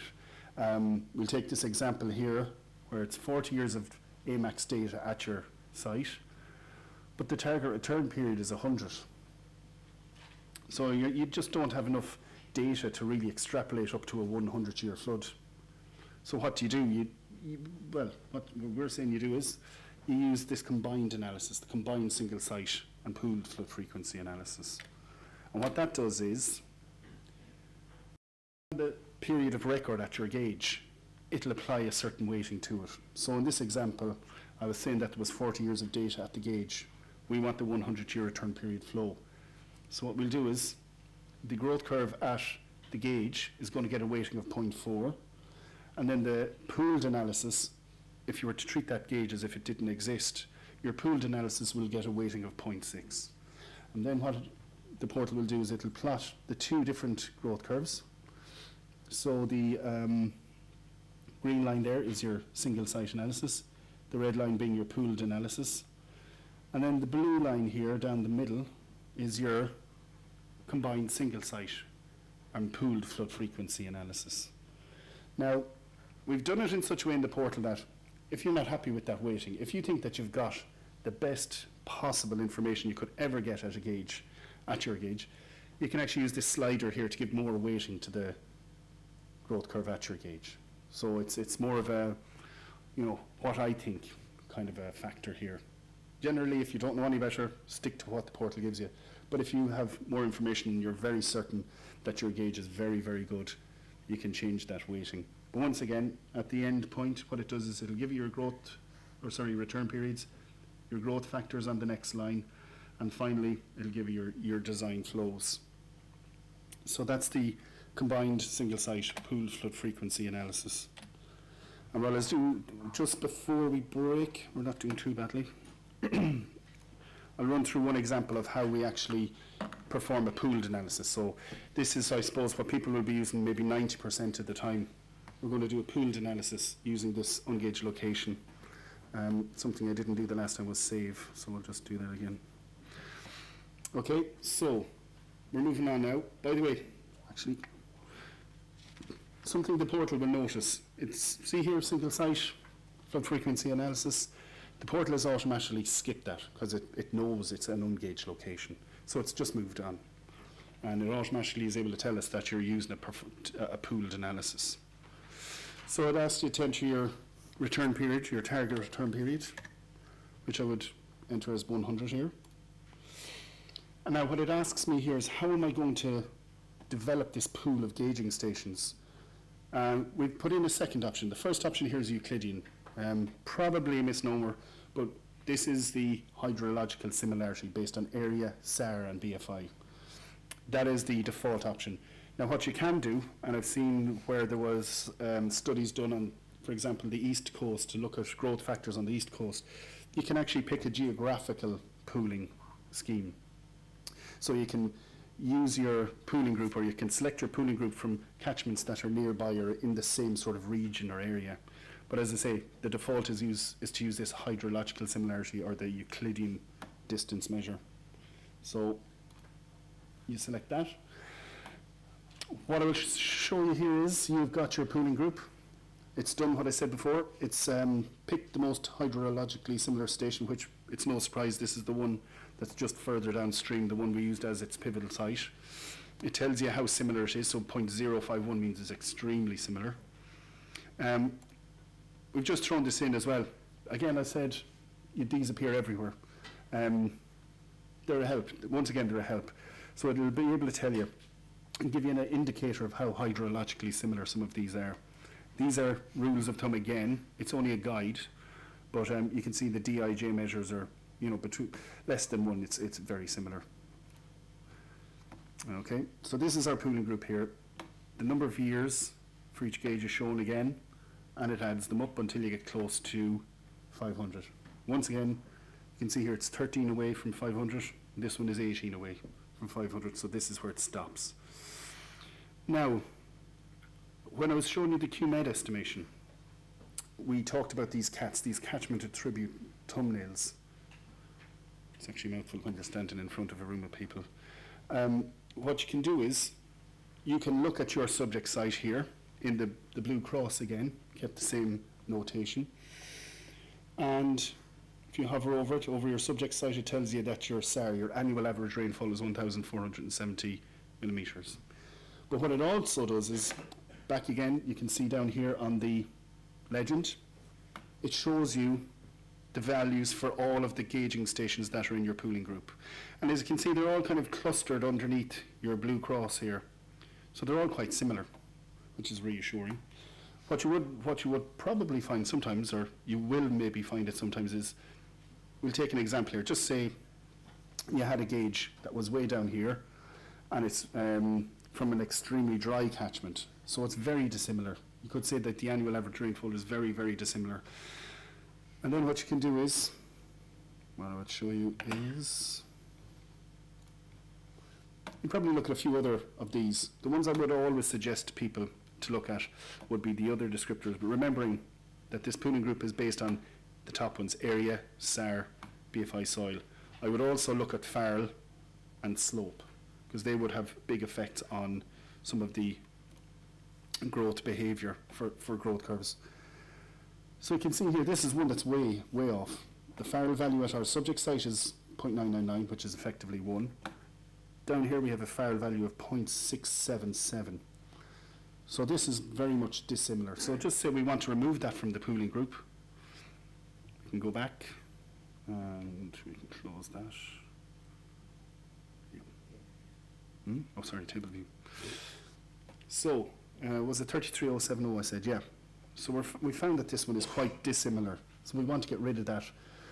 We're going to take this fellow off the football pitch and we're going to put him in the subs. And we're saying here that, sorry, I should have just gone through that. What you do is you click on the X button, on the X that corresponds to that gauge. And it's telling you here, exclude station 33070 from analysis. So you have to tell the portal why you're throwing it out. And once again, this is to record it for your own information. So FARL is the reason we found there.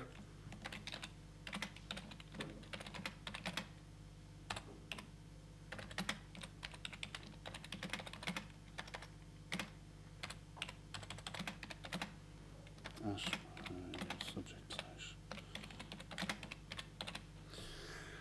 Okay, so you're telling us, look, this is why I'm ruling it out, because the FARL value is very different. So this particular gauge I'm looking at, it's very hydrologically dissimilar. So I want to get rid of it.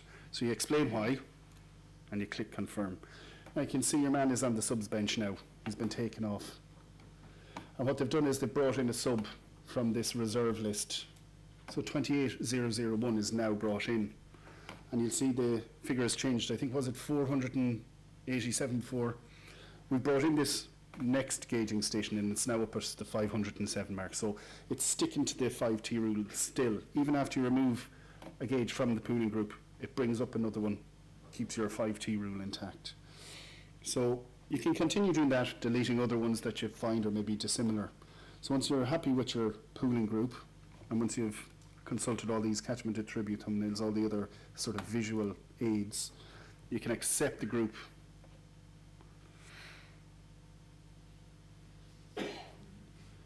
Now what this does is it runs away, starts plotting up a lot of the L moment diagrams. And you'll see here, this is the one we use for an ungaged location, this diagram here, this extreme, or the L moment ratio plot.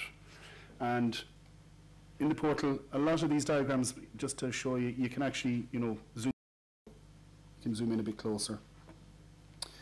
And looking at our grey diamond here, you can see it's very close to the black line, this GLO. And that's your grey dot there. This is the L moments for your subject site. So you can see that they're quite close to this GLO distribution. So quite simply, you go back up and you tell the portal that you think it's a GLO distribution. And it redoes the growth curve for you. Now I know that might look a bit funny, it's kind of curling upwards, but that's because the coordinates, or the scale is squashed. Yeah, I wouldn't worry about it too much. There is some inbuilt backup in the portal that if it's giving you like a crazy growth curve, one that flattens out or one that actually zooms up, it'll actually come back and tell you, this is going crazy. Are you sure you want to use this distribution? So if we're happy enough with that, we can click accept, and then click on the review analysis button in your control panel on the right again. And what it does now, it shows you the growth curve. And again, it tells you the distribution that you chose. And it also shows you your return periods again. It shows your growth factors.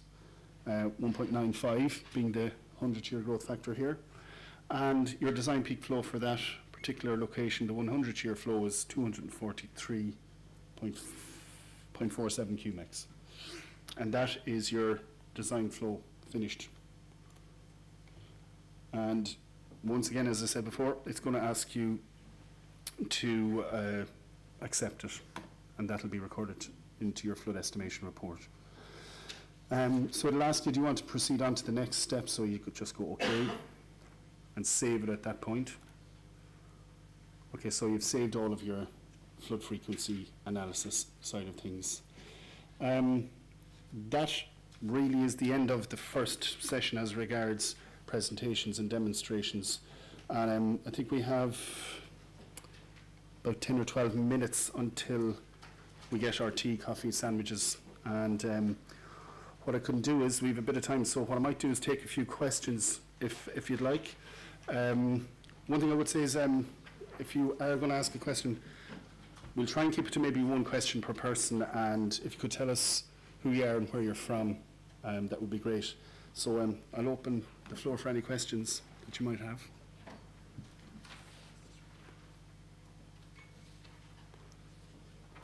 That's good. Yeah, Jim. Jim Strategy, SBI. Quick one. Minimum size. We're often interested in small catchments. How does it cope with catchments, say, less than 20 square kilometres? Okay. Yeah, this is something that was emerging as we were going through the research. What limit do we put on it? Now, I think the smallest catchment that was used in the FSU research was 15 square kilometres. So what we did, well, what Fasil did, I'll blame it on him, so if anything goes wrong, Fasil will get the blame. What we did was we looked at smaller catchments. Now, they weren't necessarily FSU catchments, because there are a number of small catchments. They would not have met the criteria for an FSU station, so it was limited what we could do, because there is such a small amount of small catchments in the country. So it's hard to form a robust research based on small catchments, because simply we just don't have enough. So, as I say, it was guideline. So what we did was we looked at the different methods that are out there for smaller catchments under 30 square kilometres. For example, we looked at the IH124 method, and we used our own FSU method. We used some of the older flood studies report methods. We looked at a range of methods to see what would work based on these small number of gauging stations that we did have that were under the 30 square kilometre mark. And what we found was that both the FEH method and the FSU, the QMed rural equation, actually worked quite well, down to a catchment size of about 5 square kilometres. So what we would be saying here is above 25-30, FSU methodologies are fine to use. Between the kind of 25-30 mark down to 5 square kilometres, we would say, yeah, use your FSU methods, but treat it with caution and back up your decisions by using maybe 2 or 3 other methods. And when you go beneath 5 square kilometres, the problem is a lot of the resolution of the data sets, the underlying data sets, they're on 2 kilometre grids or maybe even larger. So anything below 5 square kilometres in this regard is, well, I won't say fictional, but you can pull it out of, you know, where, below 5 square kilometres, because there purely just is not enough information out there on which to, you know, state, you know, this is right or this is wrong. Below 5 square kilometres, I think we found that maybe the modified rational method would work better in Ireland than maybe some of the other traditional methods that have been used in Ireland. That was a long answer to a short question. Yeah. With the pooling group analysis, when you're deciding what ones to include, what ones to get rid of, so that can you, when you're reviewing like your FAROs and all the other PCDs, can you find where actually all these places are geographically located? Say if you wanted to get rid of one that's in the east of the country when all the others are in the west. Yes, you can, and I probably didn't draw enough attention to that earlier. I'll try and go back to it, and hopefully you can still get it there. Yeah, in the background it does show up. Now I think because I've saved it and moved on and progressed. But what I would say is, in the background, when you're going through this process, it will actually show you the outlines of your pooling group. It is there now. It's just the window appeared above it. But if you were to move it to one side, sugar. No, I've saved it and moved on, so they're not showing up. But yes, those the pooling group can be seen geographically in the background. If you were to move the that pooling group table to one side, you'll be able to see the outlines. In a similar manner, you can see the outlines, and then you'll have your push pin showing the location of all the pooling group. But yeah, that will be there in the background.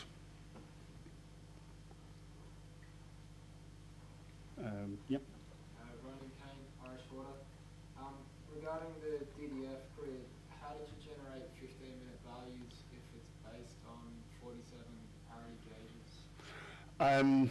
What they've done, this is, Metern did this, but what they did was they were able to actually calculate the hourly. And effectively what they've done is just extrapolated it downwards, but they said no more than 15 minutes. So they weren't able to go down to 1 minute durations or anything less.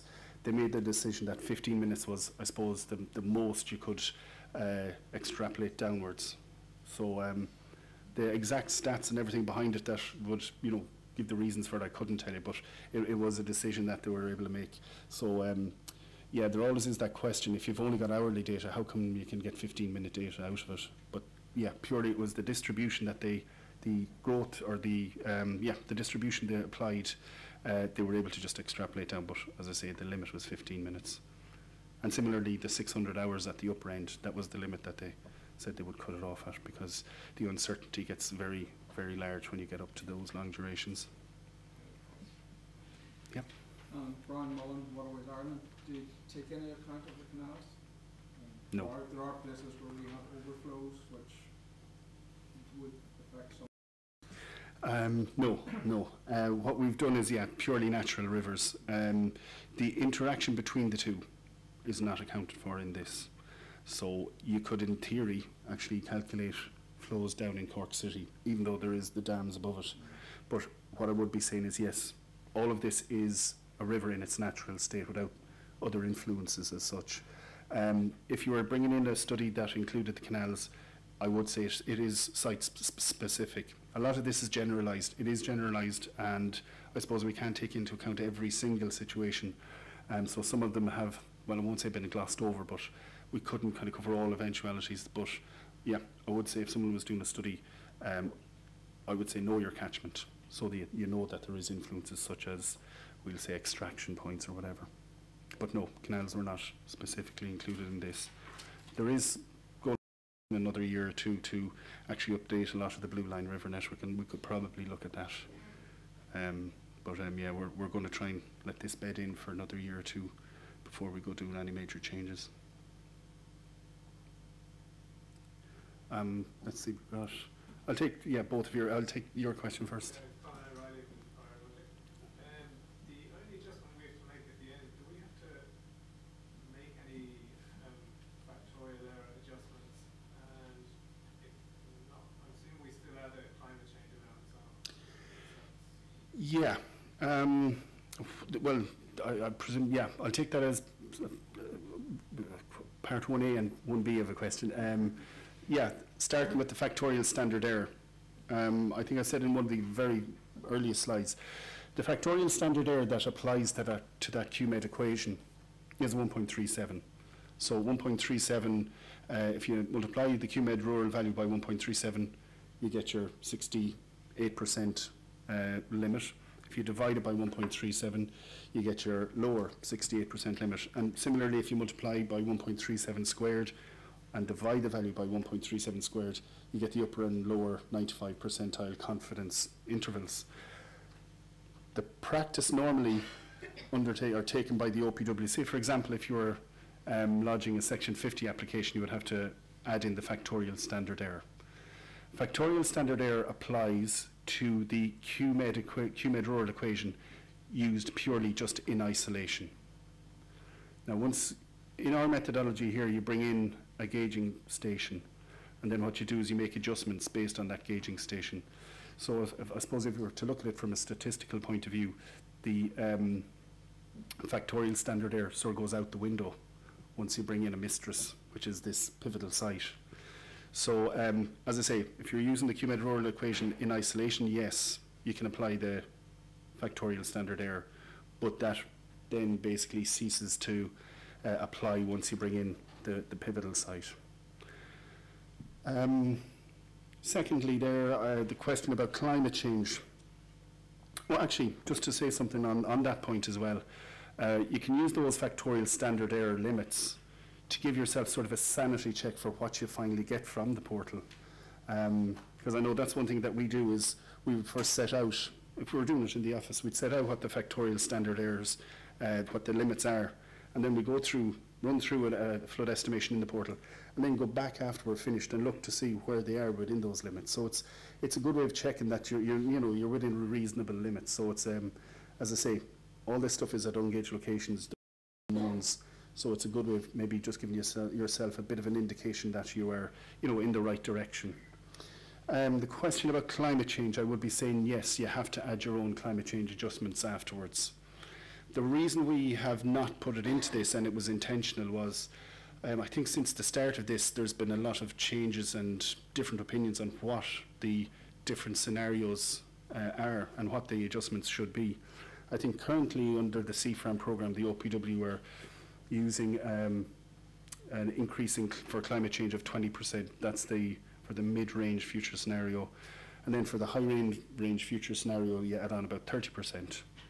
Now that could change next year. Somebody could come up with some extensive research from NUI Maynooth or somewhere like that and turn around and tell us, well, no, that's not a good figure to use. You should be using less or more. From the point of view, we didn't hard code it into this, so we've left it that just apply what is the current, I suppose, adjustments, because it is subject to change, and that's why. Okay. And there was another question here. Yeah.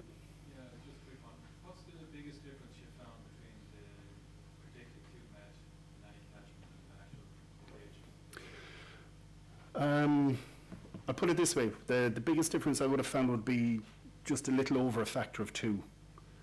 And I haven't looked everywhere yet. I'm sure I could probably get something higher than that. But what I would say is, yeah, you could be worried by that kind of a figure. But once again, if you're choosing a good pivotal site to work with, I wouldn't be as worried that your QMed rural is coming up as being, the difference between your pivotal site and your equation version of QMed. I would say that is still good because you can still use that adjustment if your site is similar. Now, yeah, as I say, there's not too many I've come across with that big of a value. Once again, I'll say that it is still generalized. So there's a lot of stuff there. There's 134,000 points. So over the coming years, we'll be doing a lot of follow-up research to try and see basically to gauge what we have out there and what kind of errors we can get. We are currently looking at a few different schemes where rather than just using one pivotal site, you can use a number of pivotal sites. How you choose them, a lot of different kind of follow-up research that's going on. But the few that we have used so far, they seem to be working out fairly well. That's where we've treated a location as being ungauged and then done the whole pivotal site adjustment. But generally, we're finding them quite close, within maybe no more than maybe 15 to 25% out. But yeah, it's a good question. It's come up before, but I would be saying, yeah, around about a factor of 2, say half or double is probably the most I've seen.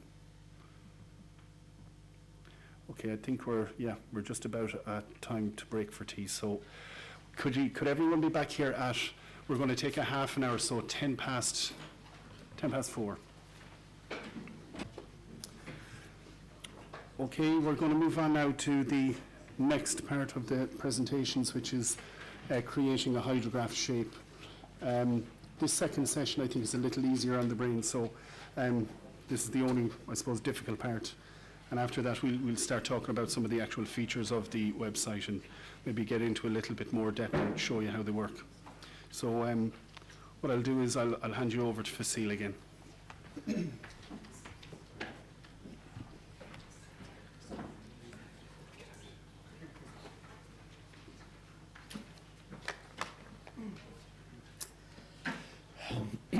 Welcome again. Most of the time, people would do the flood frequency analysis and they might stop there, but some would proceed to create the hydrograph shape for the flood frequency analysis they have done. The hydrograph shape might be used as an input to further say hydraulic modeling. So the aim of this part of the FSU web portal is to construct a simplified design hydrograph shape that is characteristic to the catchment of interest for a given return period. This characteristic hydrograph shape can be constructed either from observed gauged hydrographs, or it can be synthesized using the physical catchment descriptors that we showed you earlier. So what I will do is I will just show you how hydrograph width analysis is carried out at gauged locations, and also how hydrographs are synthesized at ungauged locations. In order to generate a hydrograph shape, you need mostly two kind of data: the physical catchment descriptors and a flow data at 15-minute interval.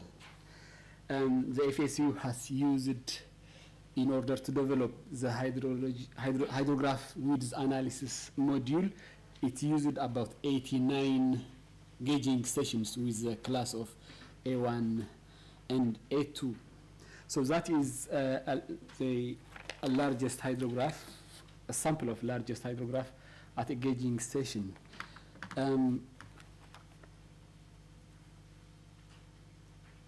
So for hydrograph width analysis, you have to gather so as many as you can, the largest hydrographs, and then the next step is to bring them together, standardize them with the peak flow of each hydrograph, which means you just divide the peak flow of that hydrograph to its peak, and it will be so that the peak flow is at 1, and then that one is converted to percentage. So the peak flow is at 100%, and the peak flow is set at time 0. So the rising part of the hydrograph is on the negative time side, and the receding part of the hydrograph is on the positive time. Then the next step is, at each percentage is indicated, the widths were determined on both sides, on the rising side, on the left side of the peak, and also on the right side of the peak. So the width of each hydrograph was determined at that percent of the peak, and then the median was calculated.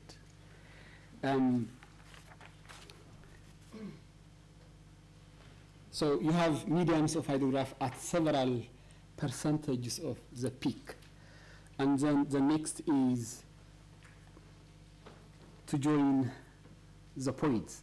Once you have calculated the medians at each percentage, that is the median of those hydrographs at that percentage, the median of those hydrographs at that percentage, it is on both sides of the peak, and then you just connect those points, and you'll end up with a median hydrograph. You do this at a gauged station based on observed hydrographs. That's how the median hydrograph is generated at a gauged location. However, you might come across, well, this will be the end. You see, those points are the median points. Those points are connected together, and that hydrograph is created, the median hydrograph.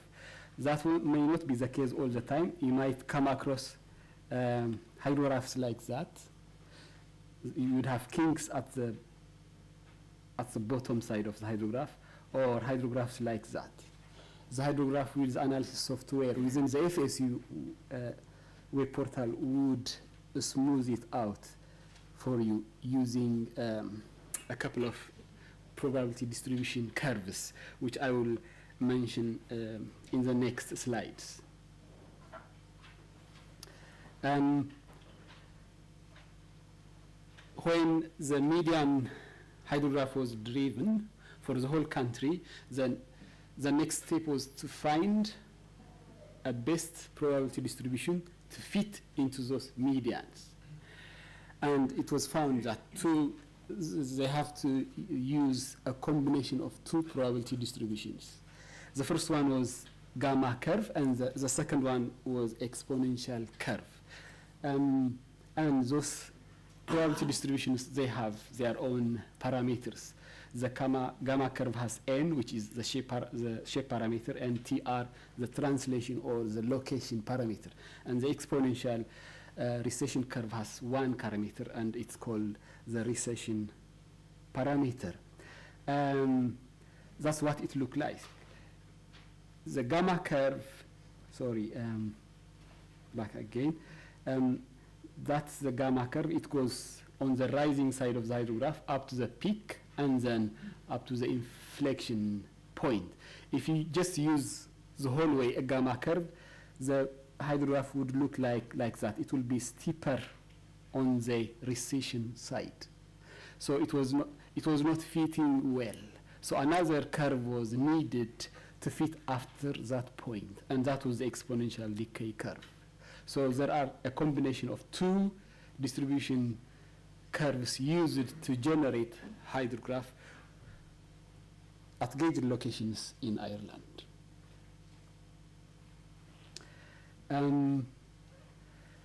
Then that's at gauged location, but you needed also to generate a hydrograph shape at ungauged location where you don't have observed hydrographs. In the gauged location, so where there is observed hydrograph, and you have gamma curve and exponential curve, and you have those parameters, you can effectively calculate from the observed gauged hydrographs the value of n, tr, and c. So, which means you have a gauged value for n, tr, and c. You can determine that using the curves in terms of time and peak flow. Then once you have that measured values for the parameters, in order to generate them at engaged location, a relation was created. A regression analysis was carried out.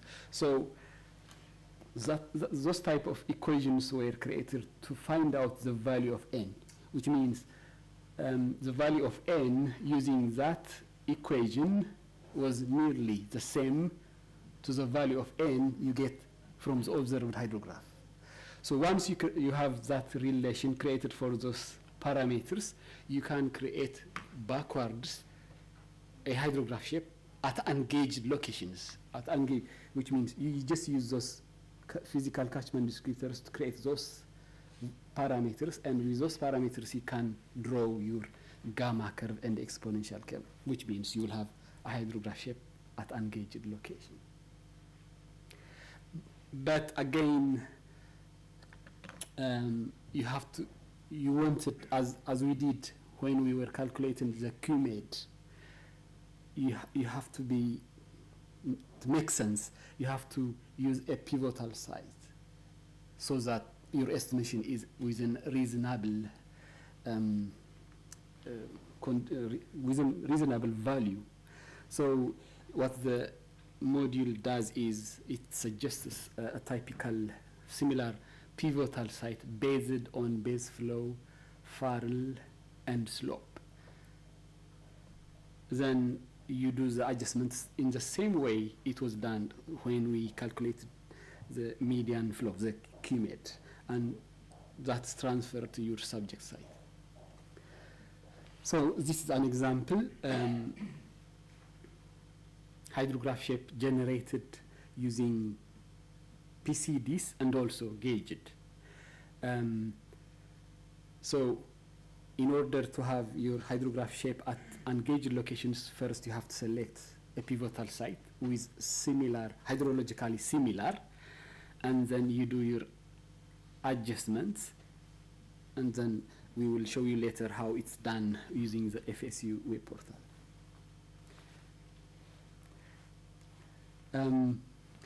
The FSU will give you a number of candidate stations as pivotal stations from where you are adjusting your subject site, the hydrograph shape, which will be generated for the subject site.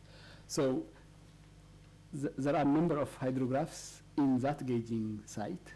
You have to adjust. That is the blue hydrograph you see is from a PCD, and then you have to adjust that blue hydrograph so that it is representative of all observed hydrographs at the pivotal site. And then that magnitude of this adjustment is recorded in the web portal.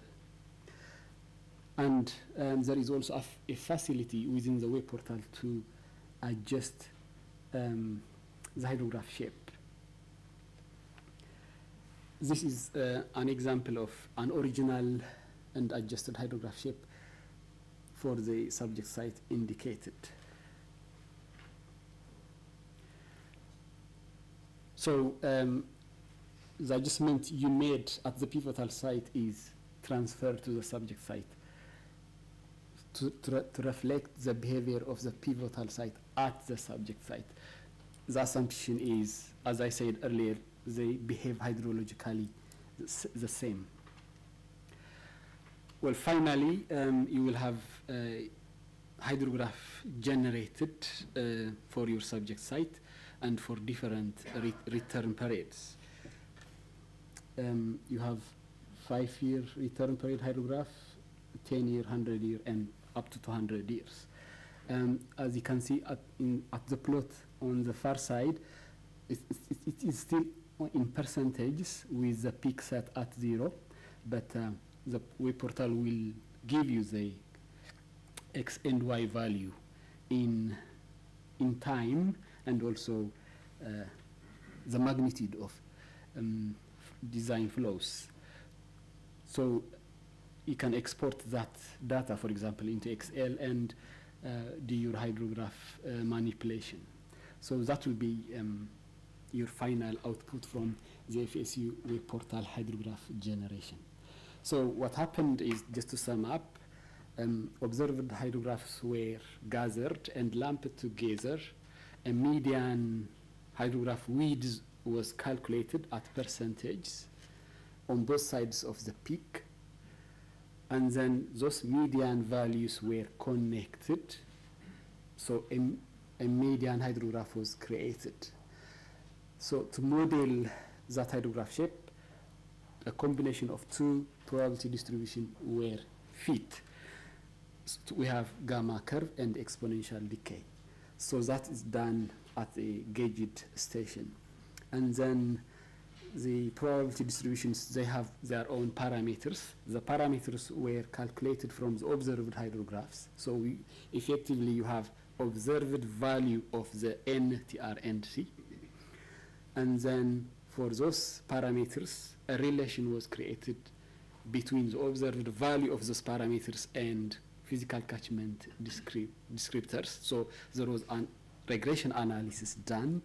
So we ended up with equations, 3 different equations. Then using those equations, you can derive a hydrograph shape at ungauged location.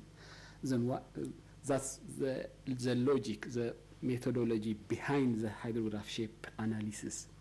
And then in order to derive a hydrograph shape at ungauged site, the web portal will suggest to you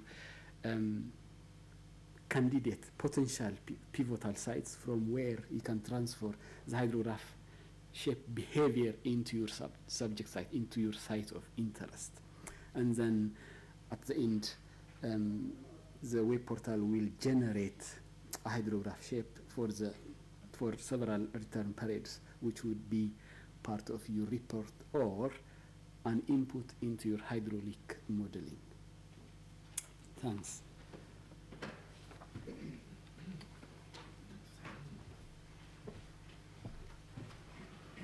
Okay, now what I'm going to do is actually go into the portal and just show you how you would actually create a hydrograph for an ungauged location.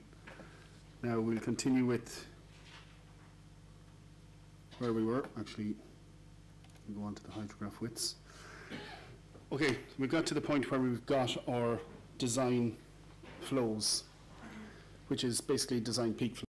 Now, for different applications, and mostly for hydraulic modeling, you're going to need a hydrograph as an input to a hydraulic model. So this is the module in which you actually create that hydrograph.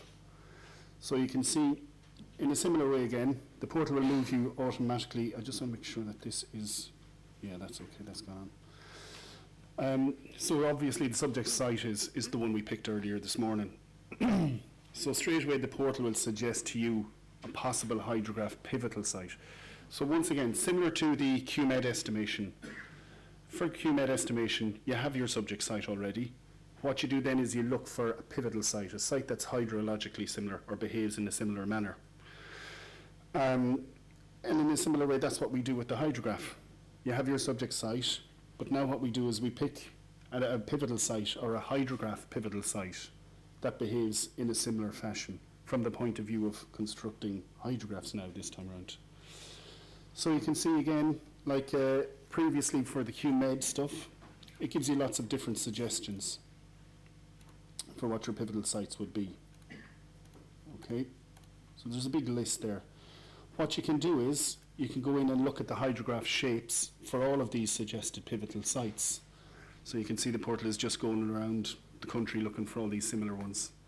Now what you can see here is that there is a sort of clustering of all the hydrologically similar sites. Seems to cluster in, you know, generally the same way here, where they all they start rising from about the minus 25-hour mark, falling down to around about the 60-hour mark.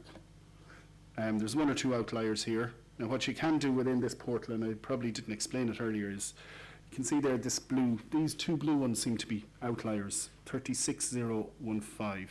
So what you can do is you can go down to the legend and find that one, switch it off. This other one, pretty much an outlier, 29007 in Cropwell, you can switch that off as well. So what this is doing here is the portal is showing you all of the hydrographs of all the gauging catchments that behave in a hydrologically similar fashion. Sorry, can I just ask you a question there? Yep. What happens if how do you know that those two are the outliers and would be they might be the right ones and the others might be the outliers? True, but on balance it looks like most of these hydrologically similar ones do tend to cluster in the same area. Yep, I would agree that there is a possibility it could be the outliers that are the exception to the rule or the correct one. But from this point of view, we would be saying that, now, I'm only just showing this now, I'm saying these are outliers just to show how you can remove them. But yeah, if you were doing a site-specific study, you would be saying, well, it's like everything with your QMed and picking your pivotal sites there. You have to justify why you're getting rid of them. So yeah, no, very true, they could be right. But you would have to justify why you're picking one or the other. But yeah, it is quite possible that all these other ones could be wrong. But this is just, as I say, it's another one of these visual aids that will help you to kind of sort of home in on what may be. It's just to give you an idea of what might be there before you go into it. So yeah, as I say, you can actually delete off a lot of these so you can go and look at the specific sites. And you can bring it back to the point where you're left with your own hydrograph shape that you get from catchment descriptors at the ungauged location, so you can see it there. So that's what the unadjusted hydrograph looks like if you just use those N, TR and C equations. So that's what you would get. But yeah, you can switch all the other ones on just to see, because these, as I say, we've said that these are hydrologically similar. Now we only use 3 catchment descriptors to define hydrological similarity in this regard. So there may be other catchment descriptors that play a part in actually defining what's hydrologically similar. But as I say, that's just a visual aid to set it show, just to give you an idea of the shapes for the other catchments that are in hydrologically similar. Okay, so we've just say, for example, that we take this pivotal site here. So we've looked at the hydrograph shapes and we're happy enough maybe, for example, that 34009 is the one we want to run with. So we click OK and say that's selected as our pivotal site. What the portal will do is it'll show you the hydrograph shape of your pivotal site. Now, we're into the stage now where we're looking at the pivotal site. In a similar fashion to what we did with QMed, you look at the pivotal site first, and then what you do is you adjust your equation, the estimates you get from your equation, you adjust that to suit what's at the gauge. And then that gives you an adjustment. That's a degree or a magnitude of your adjustment. And then you apply that to your subject site. So that's what we're going to do here. So you start off initially here, it shows you the hydrograph shape of your pivotal site. And just as another one of these visual aids, we just pick, or the portal will pick the largest hydrograph on record and just show it, just to give a bit of context really. Now, as I say, all these hydrographs will probably vary, but what you're looking at is something that's representative of that catchment. So we've decided to go with this. So we'll say it's hydrologically similar.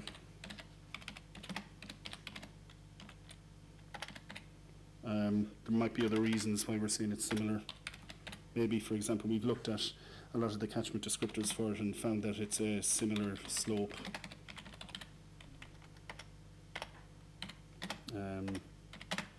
No lakes, similar to our subject site. You type in your reasons there, like you've done before, and you accept it. So what it does next is, it picks the top 10 hydrographs at your pivotal site. Now some of these are quite varying, so you'll see there's a variation in hydrographs here. It all depends a lot of the time on the rainfall regime that's happening at the time of these events. But if you get enough of these, you can get a sort of a feel for what the overall hydrograph shape would be at that site, or the representative hydrograph shape. And these plots here, they've shown a window before and after the peak. So it shows your window here is 48 hours before the peak and 72 hours after the peak. Now some of these, you want to isolate it out. So what you can do is, in this example, let's try 48. Yeah. You can isolate them out, so you're just looking at individual events then. So just say you're happy enough that you've got the right window, this will be what you use then in the next step to look at all of the hydrographs at that site you proceed. Okay, the next step is you inspect the hydrograph at your pivotal site. So you can see now, this is probably not a great example, there's a good bit of variation on it. But what you can see is at your pivotal site, rather than run over those, you try and find, probably something that approaches a median for a lot of these. In this example, you probably want to narrow the falling arm a little bit. So you can do that by adjusting to so you can see you can make adjustments to the size of the hydrograph. You can stretch the whole lot, or as I say, you can stretch the rising arm of it and regenerate, just to have a look at it again. So yeah, this is very subjective, I must add. Depending on what you're looking for, it would be definitely an engineering judgment call here. But I would say, I'll just say, for example, I'm picking a slightly narrower hydrograph than what seems to be suggested. So I'll accept that and move on. Just takes to show you how this adjustment is showing up. So this is what you get. This is your before and after, effectively. So this is the original shape. This blue is what we got from the catchment descriptors for our subject site. Then what we did was we adjusted the pivotal site and looked at the degree of adjustment at the pivotal site. So you can see the before and after figures here and below. And once you've done that, once you've made your adjustment at the pivotal site, that gets transferred onto your subject site hydrograph that you got from your catchment descriptors. So you can see here that in this example I've made it narrower. So the blue is what we had originally. After you perform the adjustment from the pivotal site, you get the black hydrograph there. So it's actually narrower. So that's the adjustment applied at your subject site. So you can select different types. If you believe that what you got from your catchment descriptors originally was probably better than anything else, you can use the unadjusted estimate, or you can use your custom deformation factor either. But in this example, we're happy enough with it, so we'll go with the adjusted estimate. And you accept. So that's saying that your hydrograph is now completed. So what it does is, it's already got your peak flows from the different return periods. So it plots the hydrograph for those. So for all these different return periods, so if you click on the 100, you can see there it's giving you your hydrograph there with a peak of 100. Now, as Fasil was saying, in your flood estimation report at the end, it will show the actual peaks of these. But in tabular format, they're all here anyway. So you can see the peak for each return period is at 0. So the 100-year return period flow was 243.47. And they're just the coordinates, the XY coordinates for the hydrographs at this site for each return period. Now you can copy those out, paste them into an Excel sheet and play around with them, or whatever purposes you would have. But that's your output hydrographs there. That's where you're finished effectively. So that's the hydrograph shape, how you construct your hydrograph. Now there's a further module, the last module in the whole portal, and it's called IBIDEM. And I'll just explain what that is. Once again, you're just recording that you're finished with your hydrograph shape. So you click on OK. You're automatically brought into IBIDEM then. Actually, just another thing, I showed you there, you could copy and paste out the coordinates for the hydrographs. You can also export them here if you need to. That'll export them into a CSV and you can save them.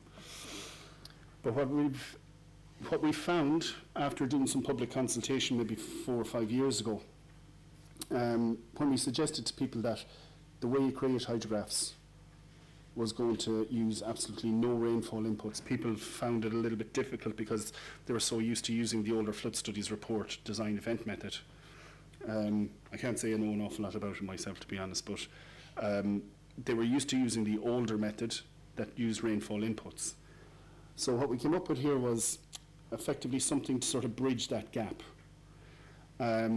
And it's really just, I suppose people won't use this in their day-to-day work, but a lot of people will use it maybe for comparing backwards to what they would have got if they were using the older flood studies report. I would caution when using this, it's like comparing apples and oranges. They're not exactly the same thing. They're calculated differently, so you will get differences. But yeah, effectively this is what it is. It's a curve fitting piece of software. What it does is it takes the hydrograph that you've produced using the flood studies update methods.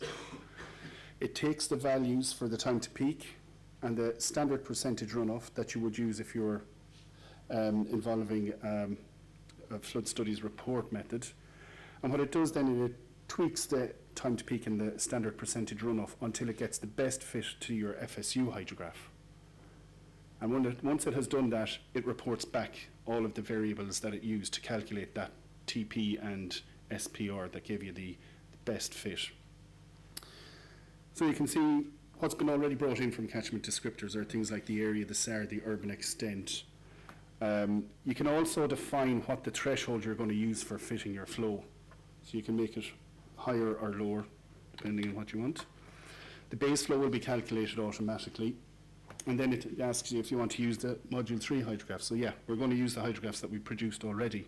And we're going to compare how the flood studies, basically what answers the flood studies report method would give to produce the same shape as we've done in the flood studies update. Now what you need to do here firstly is to provide your input file as such. And just to show you what it is, it's a sample rainfall file. That's what goes in there. This is one for another location. So you can see what you produce is along the left-hand side there, you've got all your different durations. Along the top, you've got your return periods. And in this table here, you've got all your different rainfall depths. So that'll look for the different critical durations when it's actually doing the rainfall run or the FSR method. Okay. So what you have to do is you have to input a rainfall file. So we've already prepared one for this, and you process it. Now what this does is, it takes your, as I say, it takes your FSU hydrographs, and then it starts trying to curve fit TP and SPR until it matches as well as possible. Now it takes a few seconds to do that.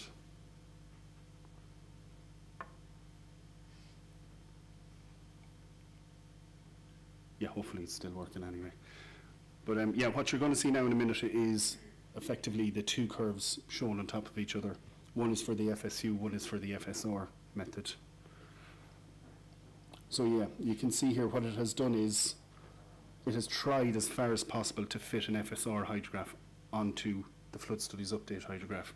And then it reports back about the factors and the figures that you would have to put into an FSR hydrograph to be able to get something that's similar to the FSU.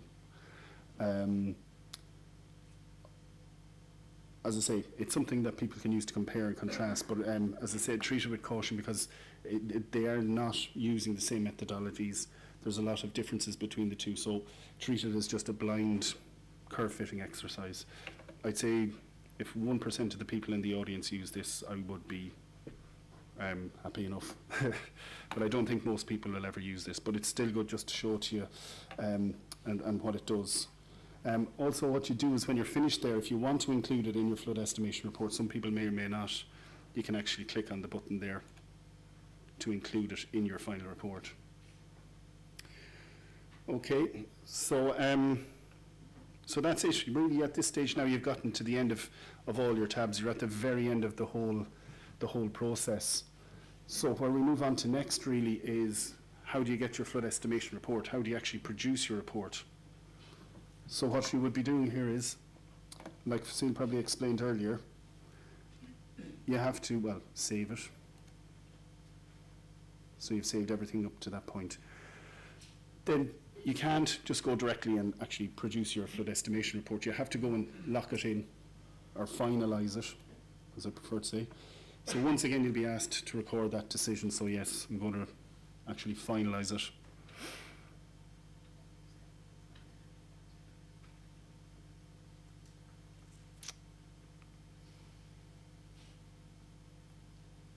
Okay, so that should be finalised now.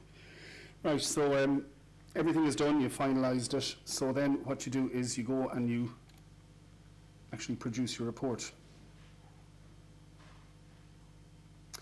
So now, you can see down at the bottom here, it shows up all of the reports that I have finalised.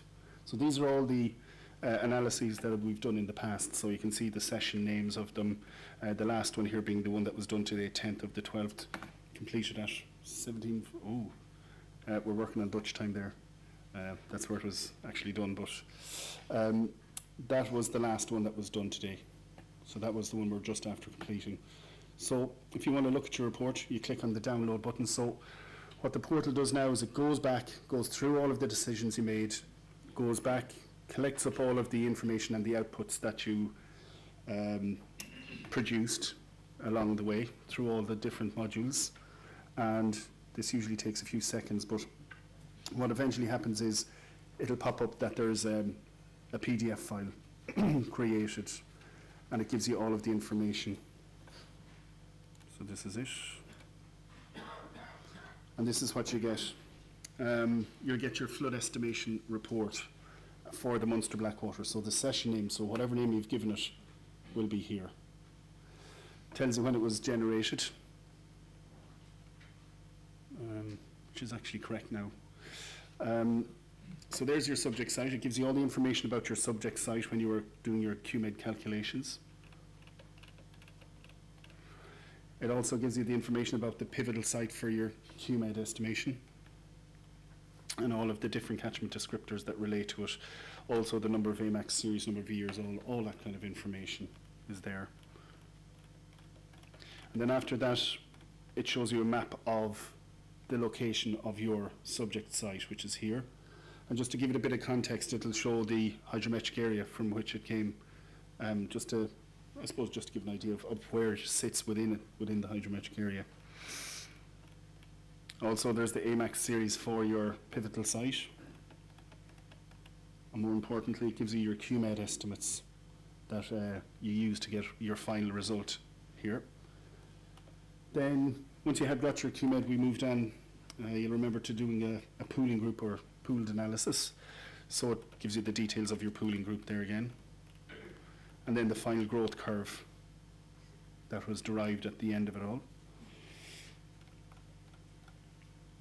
And it gives the ordinates, or rather coordinates, for your growth curve as well. I'll just pan down to this, it's a bit ugly looking.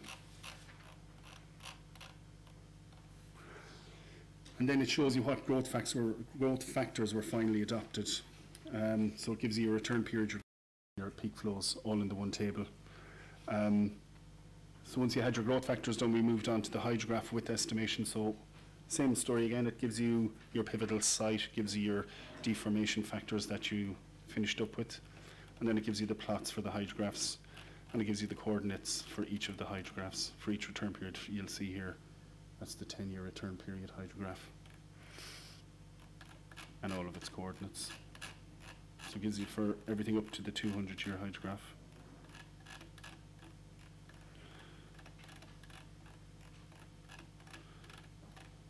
And then it gives you the IBIDEM plots and the IBIDEM tables as well at the end.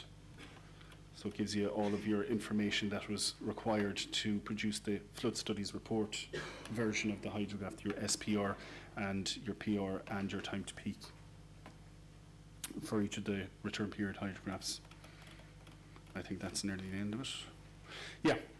Also, something that's included at the end of your flood estimation report is this audit trail report. As you were going through the whole process, you had to make decisions at each point. So this is where the decisions that you made were recorded. So I suppose in a lot of situations, maybe some consultants might use this to kind of look at the behaviour or look at how people are carrying out their calculations for their own reasons. I don't know, maybe just to kind of gauge how people are using this, if everyone's using it differently or if they're using it the same way. But as I say, yeah, it'll show all your decisions here that you adopted the latest HW8 hydrograph, when that decision was made, what you did, what adjustments you made. All of that kind of information is there. So that's the flood estimation report. So I'll just come out of that. Now, something else that I would like to show you as well is some of the other, I suppose, features that are within the portal. So I'll just move into this. We've used up all of our tabs in the rainfall and flood estimation applications tab or button there. What we haven't shown you yet was the download module. Everything that we've used in the flood studies update research, be it the flow data sets or the spatial data sets that were developed, we've put them up here. So you can download them for your own research if you want. And I was saying to somebody at the break there, we have more catchment descriptors than just the 8 or so that I showed you.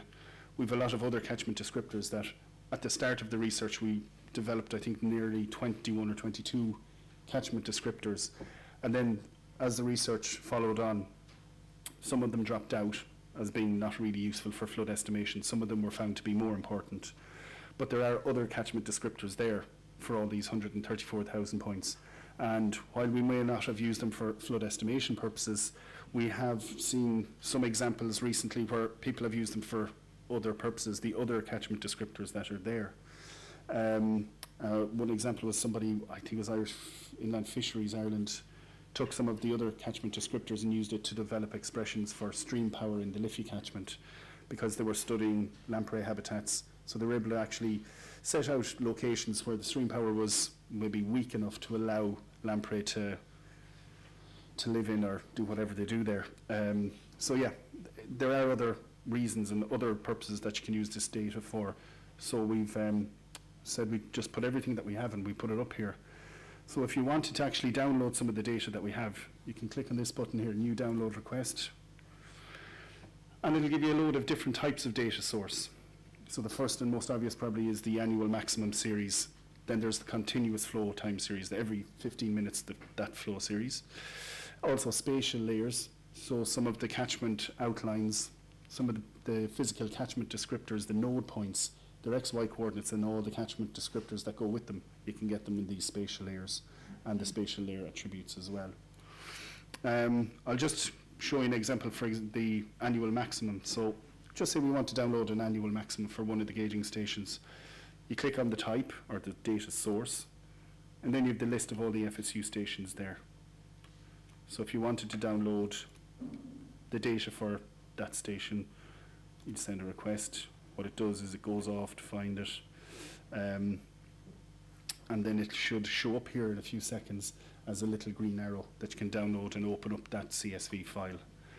One thing I will show you, or say to you as well, the data that was used in the FSU, because of the sort of lead-in time for the research, it was a good 6 or 7 years. A lot of the data you will find here is up to 2004 or 2005. So, open. So yeah, if you're looking for the most up-to-date AMAX series, I would say this is not exactly the place to go.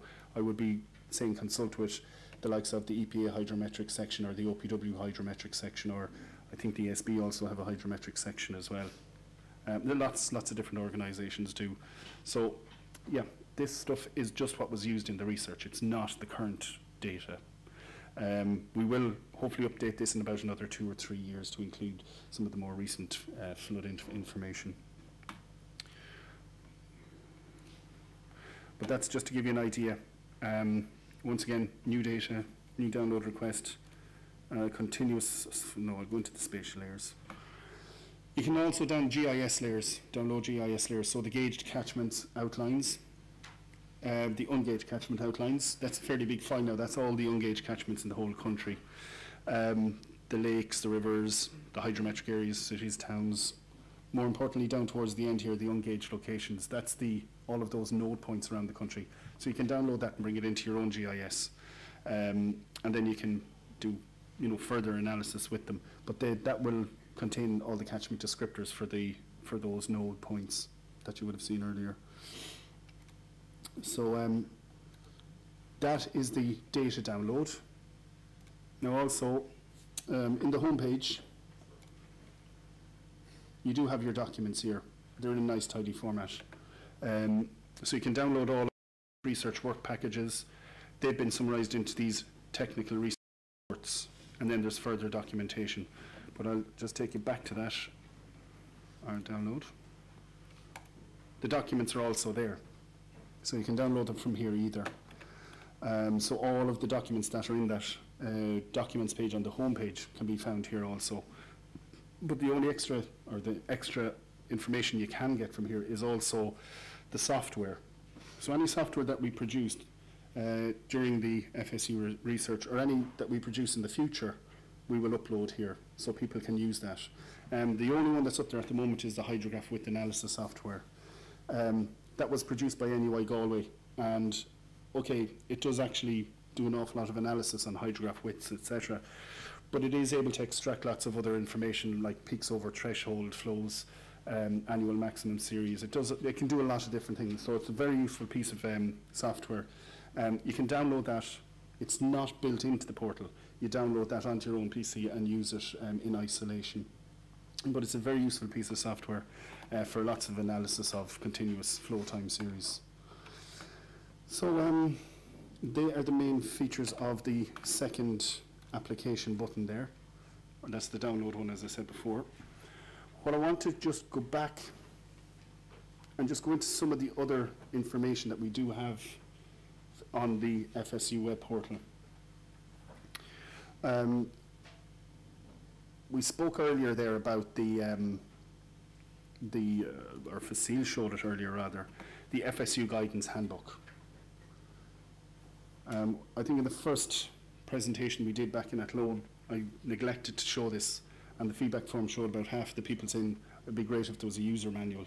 This is the user manual here, the FSU guidance handbook. Just a few seconds, yeah, it's downloading, okay.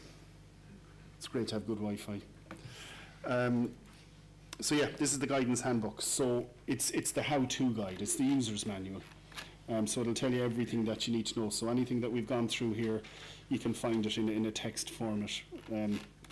Like everything, we've a good long disclaimer just to make sure that everybody's covered.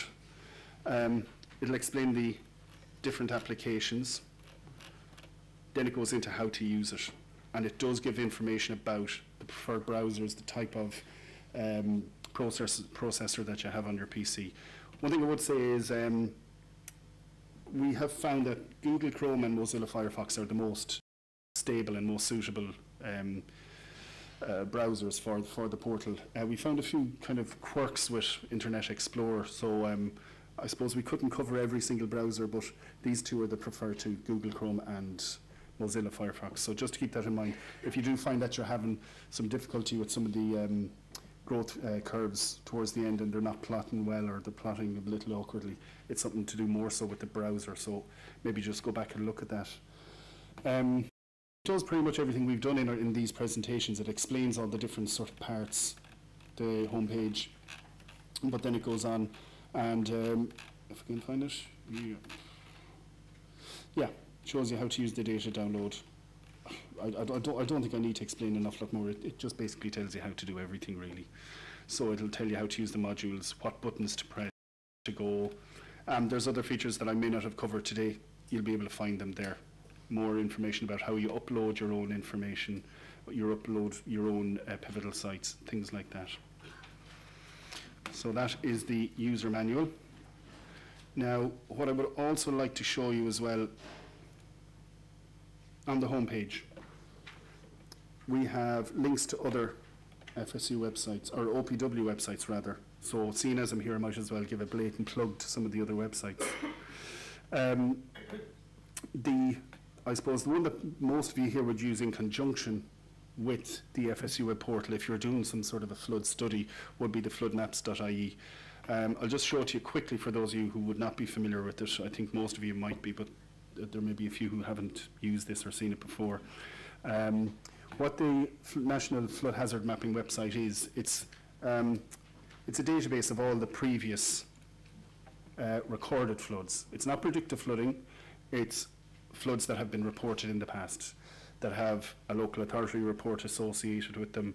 They may have a news report associated with them, or some other information. And that's all available here.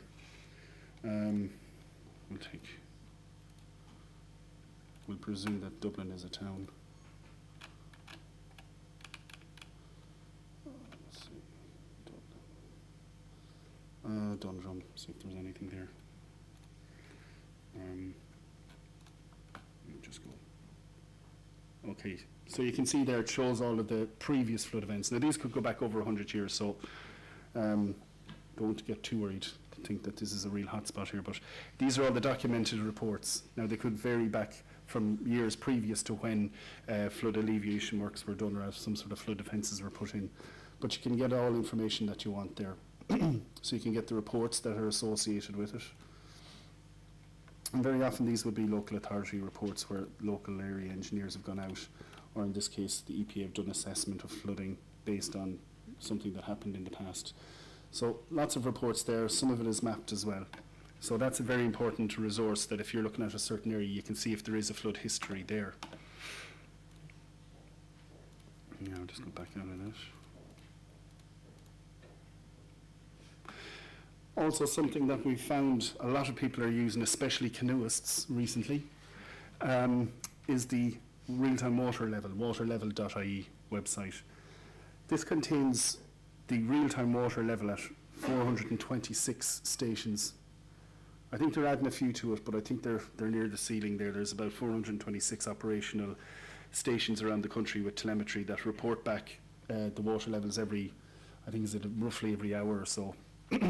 So you can basically use the filter here to search for a gauging station number or name, but also something that we found useful if you're looking at post-flood events and you want to get data or information about the hydrograph from, say, a flood event that happened maybe 2 weeks ago down in the southeast or something similar to that, you can click on your station groups. So you can pick a catchment, for example, the Slaney, and it'll show you all of the flood events that have happened, or rather the levels going back 5 weeks. So you can see here, some of these are tidal, so that's why you get that sort of scribbly sort of effect. But yeah, you can see back in Enniscorthy, the level on the staff gauge was 3.66 on the 14th of the 11th, 2014. So the 14th, yeah, it was a Friday evening, I think it was. The 14th is when a lot of the flooding happened around Enniscorthy. So you can see there it's historical data. So sometimes you can use this maybe if you are looking at flood estimation to put it in context. You know, this is what we're, this is what our design gives us. This one was, you know, registered as being the third biggest on record. This is where our design flood has come in relation to this. So it's good to give context sometimes to some of your flood estimations as well. And like I said before, we've heard that a lot of canoeists are using that just to see when the conditions are right to go out on some of the rivers. Okay, I think we're really nearly at the end of it now, but what I might do is just draw your attention to something that you'll see. You might notice on the portal we've got the help desk up here. So if you have any queries, you can go into the help desk through there. Your email address, everything is automatically put in, so you can type your message in. This can be feedback, which we would greatly appreciate, or it can be just a query. And you'll notice how much we actually want that feedback, because over here we also have contact, which leads you to the help desk again.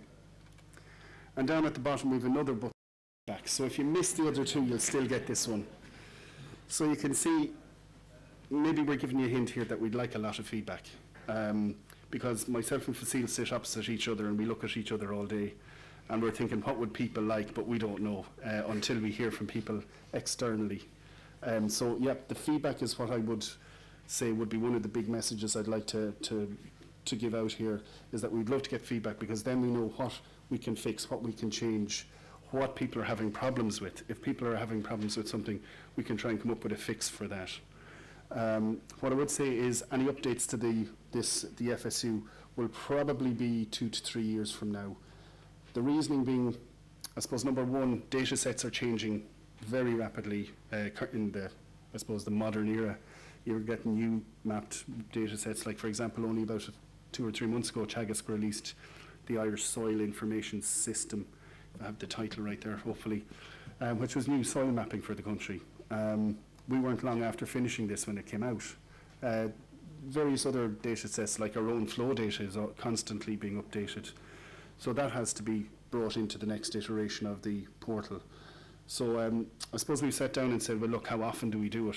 And I think we've made a decision at this point that for 2 to 3 years we let it sit here, let it bed in, let people get used to the methodologies, the way it works.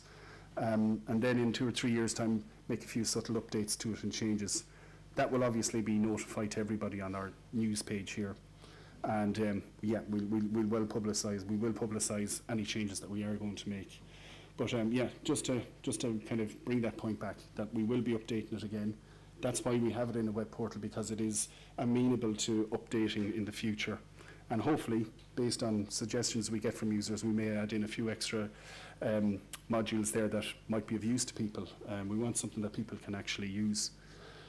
Another issue there, I think I'm probably leading people towards a question here. The data that we have, just to draw attention to it, a lot of it only goes up to 2005. People will say, what about 2009? That blows everything out of the water. We have looked at the effects of some of the flood events that have happened since this data was brought out. And I suppose, just to reassure a lot of people, we've found that a lot of the QMed values at gauges around the country have not really changed an awful lot. I suppose mostly that's due to the fact that, okay, we did have a large value in 2009, but a lot of them were probably below your QMed value, so they sort of balance out as such. And we have done an analysis on the gauging stations around the country, and we found, I think, was it 6 gauging stations that had changed, their QMed had changed by more than 5%, and 3 where it had actually decreased by more than 5%, and the rest of them were somewhere in between. Over the whole country, if you were to take the QMed values, I think it was only 0.04% was the overall increase in the QMed values as an average across the country. So that's why we've used QMed, I suppose, in the first place, less sensitive to some of these bigger events. But yeah, we will try and update those when the time is right, and as well, within reason, as soon as we can. So I think we're nearly at the end. So what I might do is we're finished well in advance. So I will take questions. So again, we could try and limit it to 1 per person, and then if you could say your name as well, just to introduce who you are and where you work.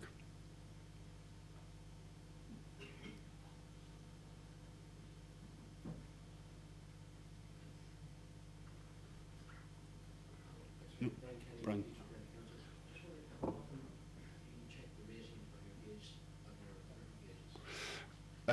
We will say the FSU team, we wouldn't be checking it. We have our hydrometric section in Galway. I think as a general rule, I think it's about once a year. Now that would obviously depend on whether they've got out to a large event and taken spot gaugings. If they've, for example, down in the southeast there a few weeks ago, there was a lot of major large flood events. So they would have got a lot of spot gaugings around about that time. And based on those spot gaugings, they may or may not change their rating curve. But as I say, if they find that this sheds new light on what their rating curve should be, then they will change it. It's a question you'd have to probably ask to the hydrometric section in Galway and Headford what exactly their procedures are, what intervals they update them. But generally, if there's no major spot gaugings taken, a rating curve could stay there for years. But if there's lots of actual spot gaugings taken, it could change maybe twice a year. So it's yeah, it's probably more so one of their own organisational questions, more so, I'd say.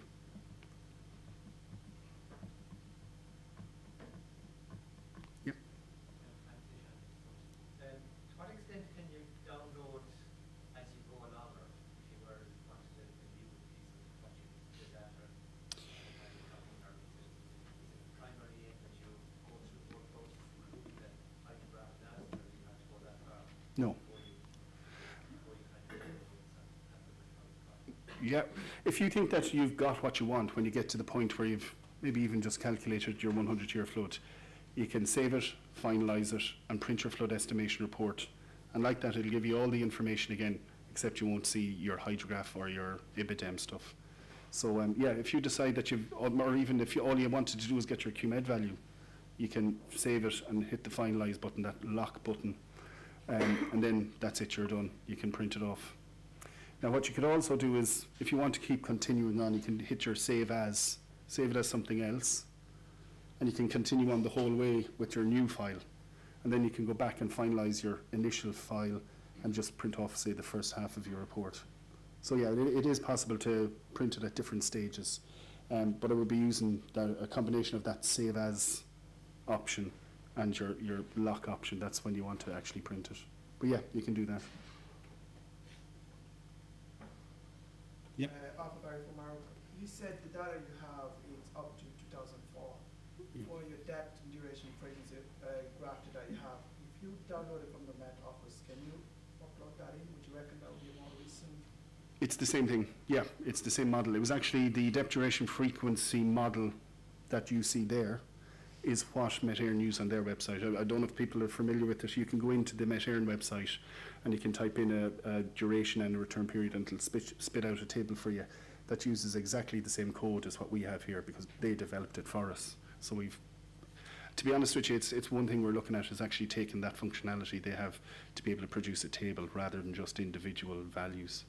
But yeah, the two are the same. Yep. Brendan Mitchell from Aecon.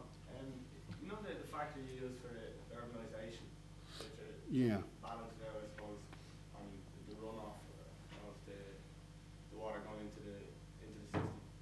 Does that account in any way for the ever-increasing attenuation that's been put in urban areas and that kind of thing, or does your pivotal site balance that out then?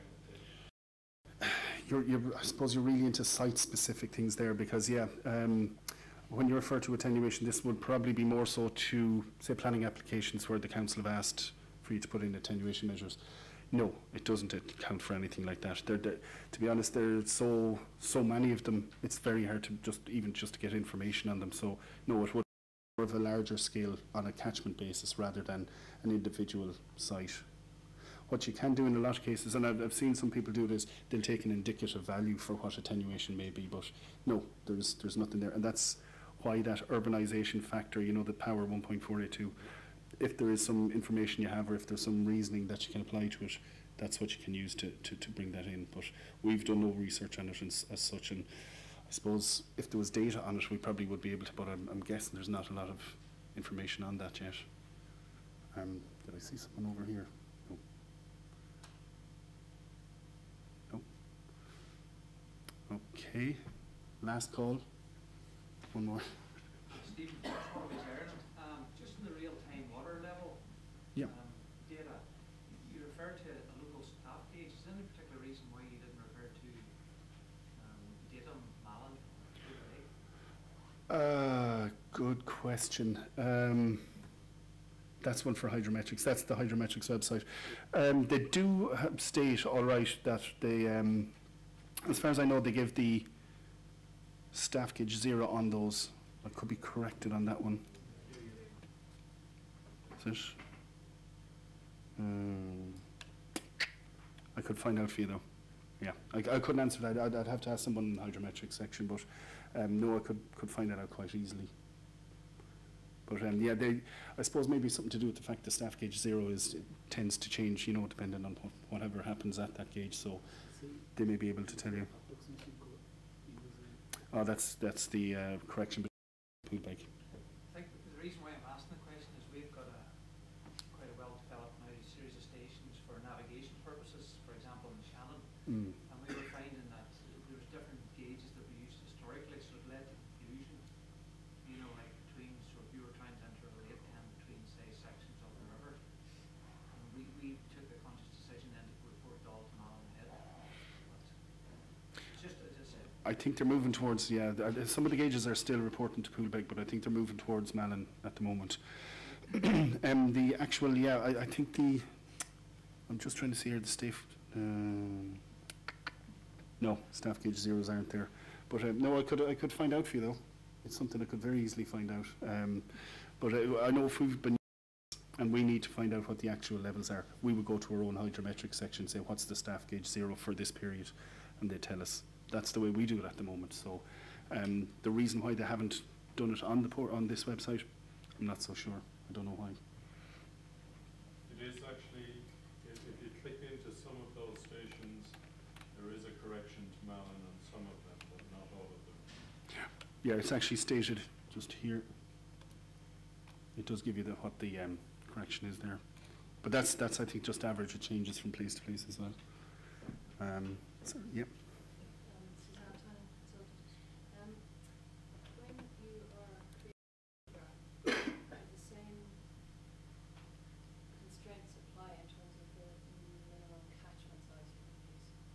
Yeah. I would be I would be saying definitely anything below 25 square kilometres. I wouldn't be using the hydrograph shape on it at all. Yeah.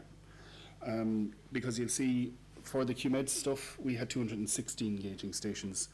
For the hydrograph shape analysis we only used 89 from the A1 and A2 stations.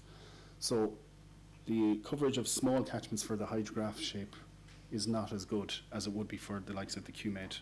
So yeah, I'd be saying definitely nothing less than the 25 square kilometres. And anything below that, as I say again, there's just not enough information to know whether what's right or what's wrong. Some people might choose to actually just apply that similar shape, but just for a smaller flows. At this moment in time, just looking at it, I don't see any problem with it, but I can't say if that's right or wrong because we just, like I say, we just don't have enough information there for the smaller catchments yet. Ronan? Just on the growth factors and the elements, is there any guidance on when you should be looking at picking a fit based on kurtosis and skewness? And then the other plot that was above it, in your example there, I think it's variability, skewness at different ratios. Yeah, there is what's called a heterogeneity measure that I didn't go through. You might see, can I just get it open again here? I'll just see if there's an older one here.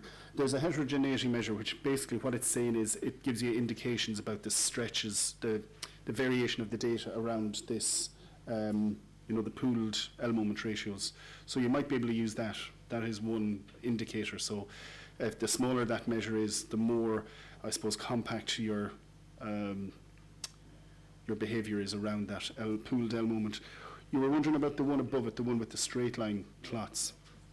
The research that was done by NUI Galway found that where you were at a gauge, that straight line plot is what we call the 2-parameter plot. The one underneath with the curves, that was the 3-parameter plot. What the research found was that the 3-parameter plot was more suited to pooled sites or pooling analysis. The one above it, the straight line curve or the straight line plots, the 2-parameter, they were more suited to gauge locations. So at gauge locations, you're really, what the research found as well was that at a gauge location, you're really up to making a decision between an EV1 and an LN2. And then a small percentage, you might get some of them that follow this LN3 distribution. I didn't show it there, but it's one of the lesser used ones. So at a gauge, you would use the 2-parameter plots, that straight line. At an ungaged location, you would be using the 3-parameter plots, and the two distributions that are used the most there would be the GEV and the GLO. They would be 99% of your situations. And then there is that LN3 distribution, but that rarely seems to come up on the radar at all. But it was put in there just for completeness. I was just speaking to someone at one of the breaks there. We probably would we'd be amenable to looking at different distributions. As I say, there's only 6 that are supported in the FSU. If you compare it to the flood estimation handbook, I think they just used the GLO, or I stand to be corrected on that one. So yeah, we've tried to give a good range of distributions that could possibly be used. But as I say, we're still open to maybe using or putting in a few more in the future. But yeah, as I say, the gauge locations, LN2 and EV1, ungaged locations, the GEV and GLO generally seem to fit the bill better.